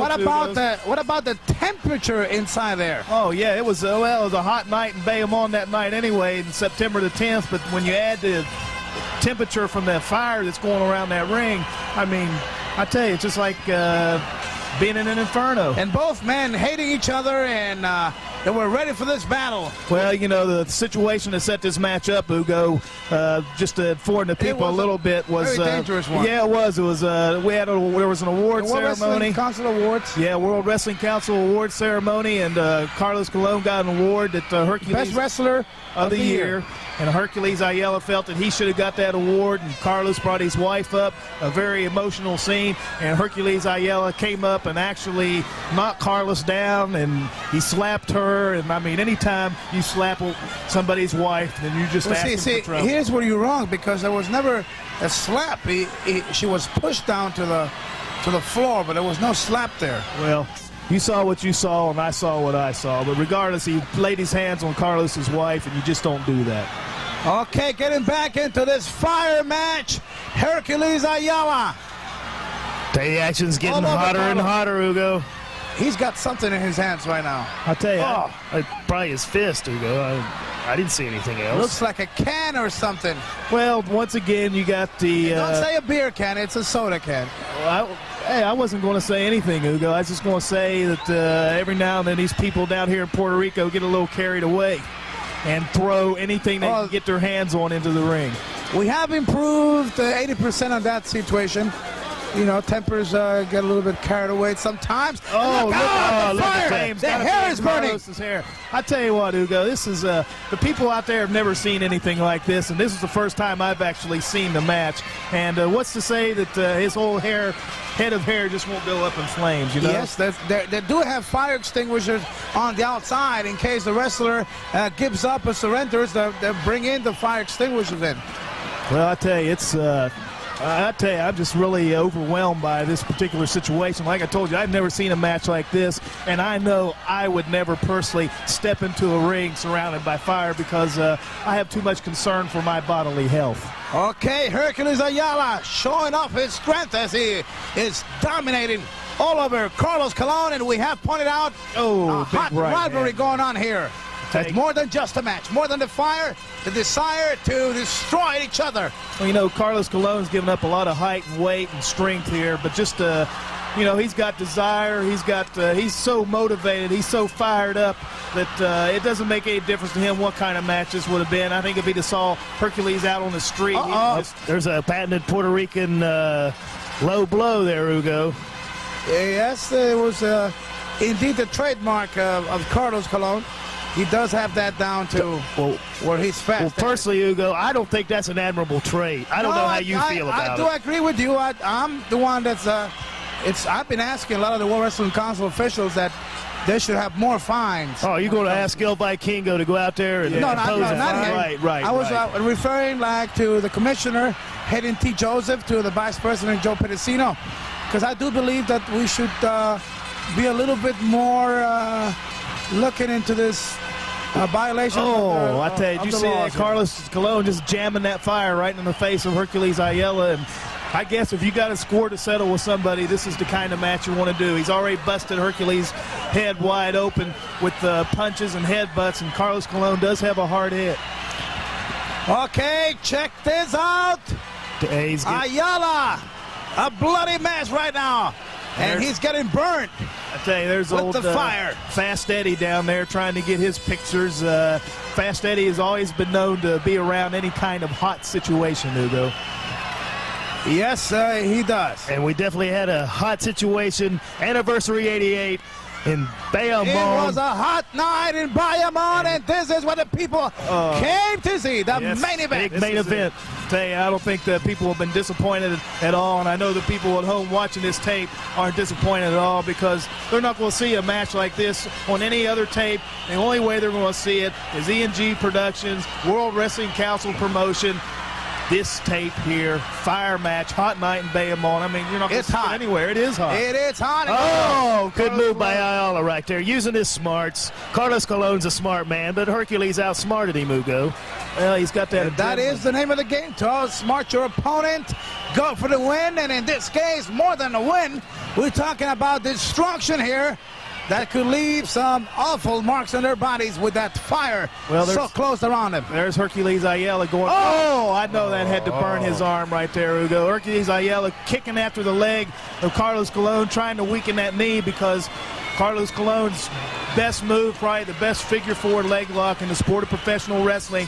But Hercules Ayala doesn't have a bad one. Yeah, either. he has the inverted He has the inverted figure-4 leg lock, and he's trying to weaken Carlos's leg right here so he can maybe strap that figure-4 on him and end the match. There he is, just and at this time, the whole Coliseum, Ruben Rodriguez, and the Lubriel Stadium next door, where they were watching it in the big screen, it was a madhouse. The people were just insane as they could not believe all that fire and all the intensity of the both wrestlers in the ring. Well, you can see in the background there, Hugo, they're standing on their feet. They're excited. They've never seen a match like this. I don't know too many people have seen a match like this. I was ready to bite my nails. I tell you what, it was a great block there by Carlos because Hercules tried to get him in that inverted figure-4 leg lock, and Carlos just happened to almost cradle him out. Oh, look out! Oh, look at how close that flame is. Right to his arm. I tell you, it's to its face now. I believe he's got a little inflammation there in his arm. Yes. I tell you, look at that. He's trying to set his hair on fire. I tell you, there's no love lost, obviously, between these two wrestlers.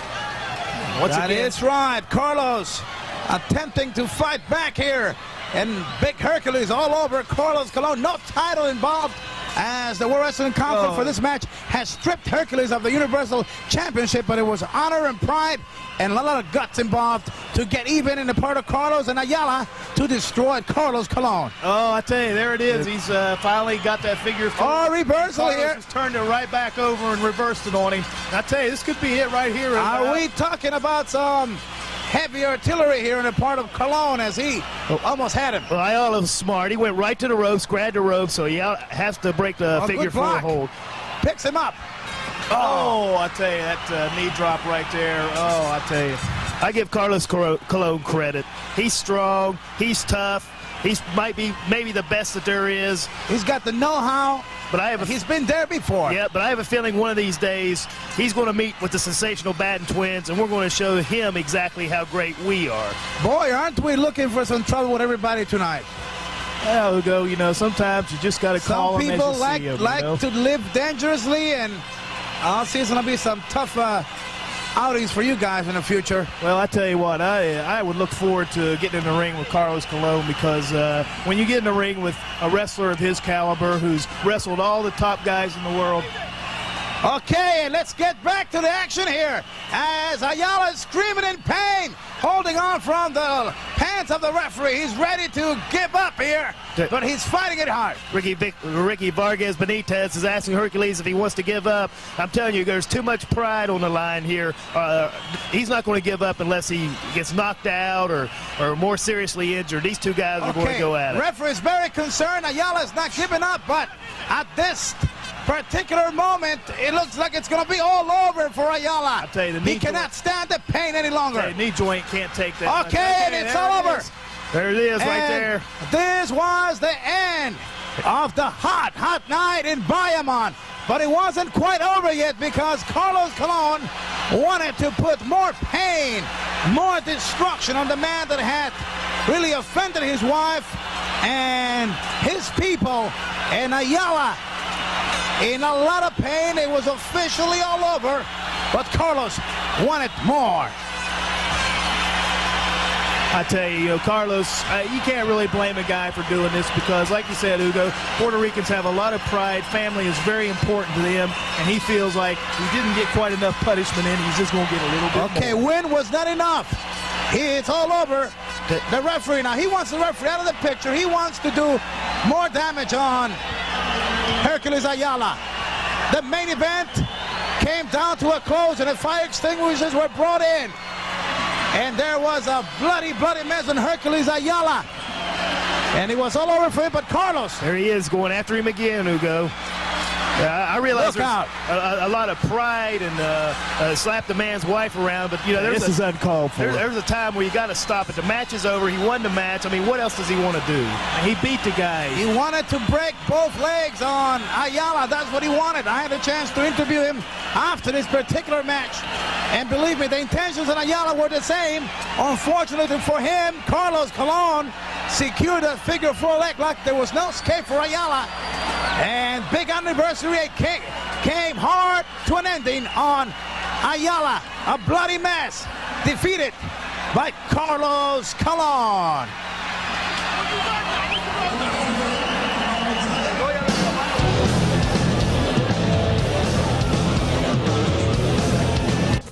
Well, fortunately for me, we have come to an ending of this hot night in Bayamon, and I think it was hotter in here, and I hope you buy a lot more tapes from Eddie Grice, but I think I'm going to wind up in the hospital. What did you guys think about the hair versus hair match, Miguelito and Castillo against the Jayhawks? The Barrio boys lucked out again, but you know, it doesn't make any difference because I know we're going to meet them down the line. They're going to run into the state-of-the-art of tag team wrestling, whether you like it, whether the people out there like it. There's one thing you can always count on.